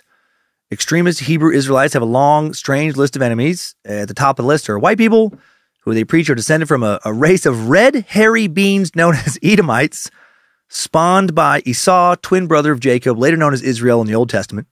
Equally hated are fraudulent Jews, the, quote, synagogue of Satan. They're closely followed in no particular order by Asians, promiscuous black women, abortionists, continental Africans, who, according to the extremist Israelites, sold the lost tribes of Israel who were black to European slave traders, gay people, according to extreme Israelites, should be all put to death. The organization has been reported to openly attack homosexual people in public on numerous occasions over the past couple decades. Recruiting literature describing the extremist Israelite doctrine is harsh. Does the Bible teach unity of races? No, it says. This is one of the Israelite church's widely distributed flyers. Will the different nations who believe in Jesus be saved from the Lord's wrath? No, all caps. Was Jesus Christ a Caucasian man? No. Well, that part's true. Does his color matter? Yes. Nonsense. Sermon heard by a journalist back in 2008 in West Baltimore revolved mainly around God restoring power to Judah, black Israelites, and punishing Edom, white people, with a lot of death. The anonymous reporter, apparently afraid of retaliation if their name was used, said the preacher said, "The army of Judah also captured 10,000 men alive, took them to the top of a cliff, and threw them down, so that all were dashed to pieces." These are, a bunch of white people. In one scene from the Gods of Times Square, a 2007 documentary on the Hebrew Israelites, an extreme street preacher actually delivers a sermon with his foot planted on the back of some self-hating white guy laying flat on the sidewalk, arms splayed at his sides. And a second preacher approaches the camera and says, "White boy, you're next. All you white people, get ready for war. We're coming for you, white boys. Negroes are the real Jews. Get ready for war." What a fucking strange world we live in, Meat Sacks. What a world. Timesuck Top 5 Takeaways. The Death Angels have been sucked. Glad at least some of those fuckers got caught for their senseless racist killings. Thank you to the Bad Magic Productions team for all the help in making Timesuck again this week. Big thanks to Lindsay Cummins. Thanks to the Art Warlock Logan Keith, producing, directing today. To the Suck Ranger Tyler C, helping with production. Thanks to BitElixir for upkeep on the Timesuck app. The Art Warlock Logan Keith again for creating the merch at badmagicmerch.com and for helping run our socials, along with our Suck Ranger and team managed by our social media strategist, Ryan Handelsman. Thanks to producer Olivia Lee for the initial research this week. Great job digging through a lot of old newspaper archives. Thanks to the All Seeing Eyes moderating the Cult of the Curious private Facebook page. The Mod Squad for making sure Discord keeps running smooth. And everyone over on the Timesuck subreddit and Bad Magic subreddit. Next week on Timesuck, we're going to get conspiratorial again. It's been a while. With the Space Lizard chosen topic of the Skull and Bones Society. With powerful members and mysterious rituals, the Skull and Bones Society has long been associated with sinister conspiracy theories. Legend has it that in 1918, under the cover of darkness, Yale student Prescott Bush dug up the grave of Geronimo. Bush, along with several co-conspirators, took the skull and two bones of the famed Apache leader back to Yale University in New Haven, Connecticut, where they've been on display at the headquarters of one of America's most mysterious secret societies ever since. Or that's a bunch of nonsense. Prescott Bush, father of President George H.W. Bush, grandfather of George W. Bush, a bonesman. All three bonesmen! What are they hiding? Throughout history, some of the most prominent American figures have been bonesmen, hand-picked members of Yale's undergraduate class, selected to join the ranks of elite students. In addition to the Bushes, members have included hundreds of government officials, such as former Secretary of State John Kerry, as well as members of the entertainment industry, like actor Paul Giamatti. What the fuck, Paul? Aside from notable alumni and a few legends, not much is really known about the elusive society. The initiation process of the society has been long shrouded in secrecy, driving many to believe that it involves occult practices like black magic and animal sacrifice. Are the rumors true? We'll find out next week and probably mix a lot of silly into a lot of history. And now let's head on over to this week's Time Sucker Updates. Updates? Get your Time Sucker Updates. Going to start off with a badass Night Witches update coming from a badass meat sack, Jade Welch, who writes, Suck Squad Supreme, Master of Knowledge and Shenanigans, Queen of Crystalline Commodities, and Best Boy Bojangles. Your coverage of the Night Witches was awesome and better than I could have hoped for, even though my knowledge of these ladies and their sisters in cockpits was pretty limited before this. Your silly jokes, they're not jokes, I get it, about making a movie about these absolute goddesses, maybe several movies or possibly an entire show, made me really happy. They deserve so much more recognition than they have. In spirit of giving those glorious boss women more love and attention, I have a band to introduce to you and the Suckverse. It is Sabaton. Most of their songs, thanks for the pronunciation guide. I think we did play this on the Secret Suck a while back, but it's good to do it on Timesuck. Most of their songs are about little-known battles and skirmishes, legendary groups, battalions, even war heroes. For example, remember the Finnish sniper, nicknamed the White Death? Sabaton has a song of the same name about the same man. They have a song about Ragnarok called Swedish Pagans. Another one about Thor called Twilight of the Thunder God. That's awesome. Now that I've introduced this should be much better known, so I will tell everyone about them so they can get the love they deserve. Band, the first ever rock band to receive the Swedish Skeptics Association's Enlightener of the Year Award for 2022, which is usually reserved for authors, academics, media outlets, and journalists. I want to tell you about the song that inspired this email. I won't lie, I waited for a really long time for you to say something about this song and was ultimately disappointed when you didn't. But it's cool, because you probably didn't know they exist. Anyways, the song I want to talk about, The Night Witches. The song is, as you can probably tell, about the Night Witch Division and how ruthlessly effective they were at carrying out their orders. The song begins with, from the depths of hell in silence, cast their spells, explosive violence. Russian nighttime flight perfected, flawless vision undetected. And the chorus is, canvas wings of death, prepare to meet your fate. Night Bomber Regiment 588, undetected, unexpected wings of glory. Tell their story, aviation, deviation, undetected stealth perfected. Second verse is even cooler. Foes are losing ground, retreating to the sound. Death is in the air, suddenly appears, confirming all your fears. Strike from witch's lair. Target found, come around, barrel sound. From the battleground, axis aiming high. Rodina awaits, defeat them at the gates. Live to fight and fly.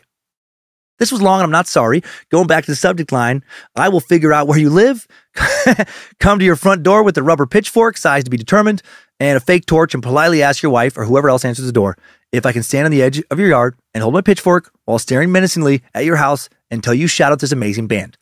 Love you and your work. Lots. P.S. I'll walk your dogs for free when I'm not staring at your house with disdain. Please just give this band some recognition because they deserve it and their songs are so cool. Well, thank you, Jade. Others recommended this badass song as well, and so I will play a little snippet of Sabaton, there we go, Night Witches.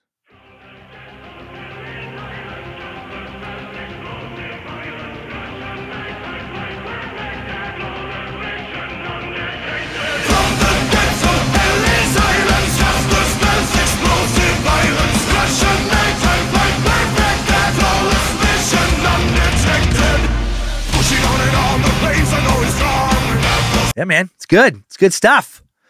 So you guys can find him now. Well, thank you again. And now next up, Hot Heart Father Daddy Joseph Heiler has a shout-out request that is covered in olive oil. He writes, Hola, hot olive oil-soaked Father Daddy of Suckdan. I want to shout out my best friend and brother from another mother, Zach Grice, for convincing me to join the cult of the curious and become a loyal time sucker. This glorious man all but adopted my depressed ass my first year of college and has made my life genuinely worth living. I only found out about Timesuck because of Dan Sember.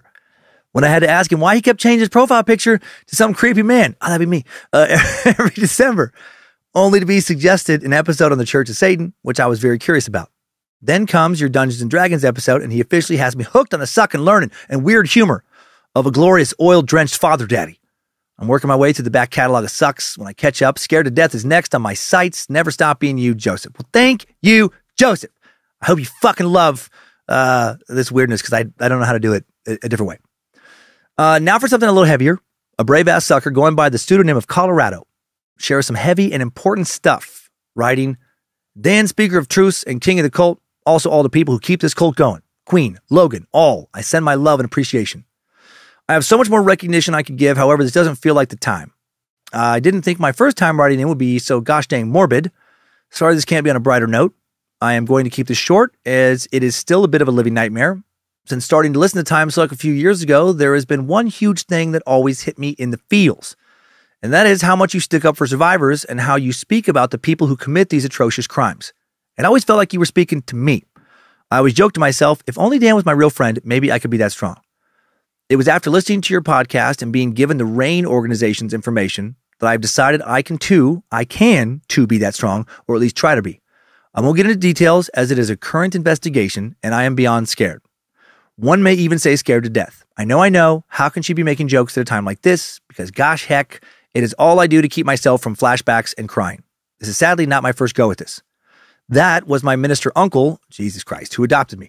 Between you and me, I could be a suck all on my own. Now, isn't that a depressing thought? At any rate, thank you. Thank you for being so outspoken about this stuff. Thank you for being my true crime Jiminy Cricket. That's a great reference. This can be read in a suck, but it is not at all expected. I will ask that my name stay out of it for my safety. If you would like, I can send updates, but I know you are a busy dude, have a lot going on. And damn it, Zuckerberg for taking away the Cult of Curious 2 when I could have used that support. Well, we do got another one. There's always more popping up. Keep doing what you're doing. Also, thank you to my best friend and the person who keeps me from losing my mind, Ashendova, his nickname. My pseudonym is Colorado. Well, Colorado, good on you for getting the truth out, pursuing justice for your attacker. So glad you are doing this, which will likely inspire others to do the same. So much more powerful coming from you than it could be from me. I am truly in awe of your bravery. Can't imagine how hard what you're doing is, and you're fucking badass. So much respect for what you're doing. And yeah, the RAIN National Sexual Assault Hotline is 1-800-656-4673 or 1-800-656-HOPE. Operators are working 24 hours a day to just listen, help you report, help you seek counseling, help you however they can. Hail, Colorado. And last up, another Night Witches update from Night Witch Fangirl and Super Sucker, Mandy Gennard, who writes, Hey mofo, a.k.a. Dan, a.k.a. Hot Father Daddy, a.k.a. Amazing Human Being. I would be honored if you'd read this in the next episode. Done. Thank you for doing a suck of the baddies of the Night Witches. After hearing them mentioned in a previous suck, I did a presentation about their story in a work meeting. That's cool.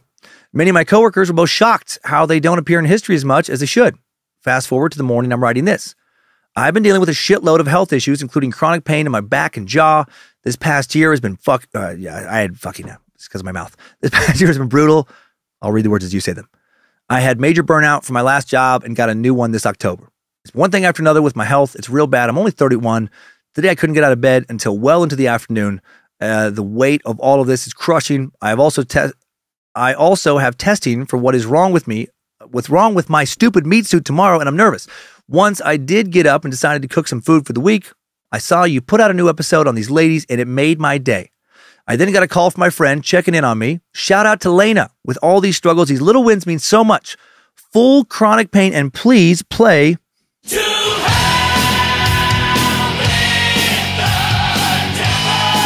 right now. Thank you so much for bringing these amazing women to life. I look forward to new episodes every single week. Don't forget to pet your pets and water your plants. Cheers, Manda. Heart sign. Well, I hope you feel better soon, Manda.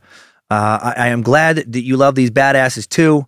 Thank you for sending that in. And also, I feel weird not saying this. I'm so flattered when so many of you say nice things about me at the start of messages. It is very kind, but it is never necessary. Just know that. You don't have to do that to get a message played. If you have some cool update or want a shout out request or just whatever, you could open with, I think you're a ridiculous piece of shit that can barely speak one language. And it will receive the same odds of making it into the show as a compliment would. I just been meaning to say that for a while. I just don't want people to think I'm some egomaniacal diva who requires ego stroking to play messages. Tell your king how wonderful his rule is, or be gone from here. Bend the knee and kiss the ring, or be banished from the suctum. That's not how it works. Hail Nimrod, hail Lucifina, everyone. Thanks for continuing to send in these messages. Next time, suckers. I needed that. We all did. Thanks for listening to another Bad Magic Productions podcast. Please don't kill any random white devils this week. Some of us are okay. Some of us are assholes, but I assure you that's true for everybody. And if you don't believe that, well, then you're one of the assholes. And you got more learning to do, and you need to stick around and keep on sucking.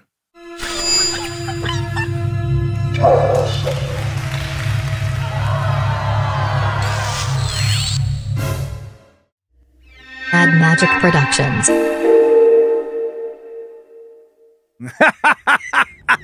I did it!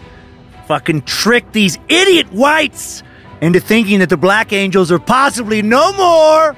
Oh, not just you white devils are masters of technology. This guy is too. A fucking Death Angel that's been fucking with you the whole time, idiots. Here comes the war. You think this is a game? We out here. We been out here. You think it's a joke? Actually, Nimrod isn't a half chupacabra, half Sasquatch. That's some white people shit. Nimrod is a black hunter from the Bible. Stay woke. White.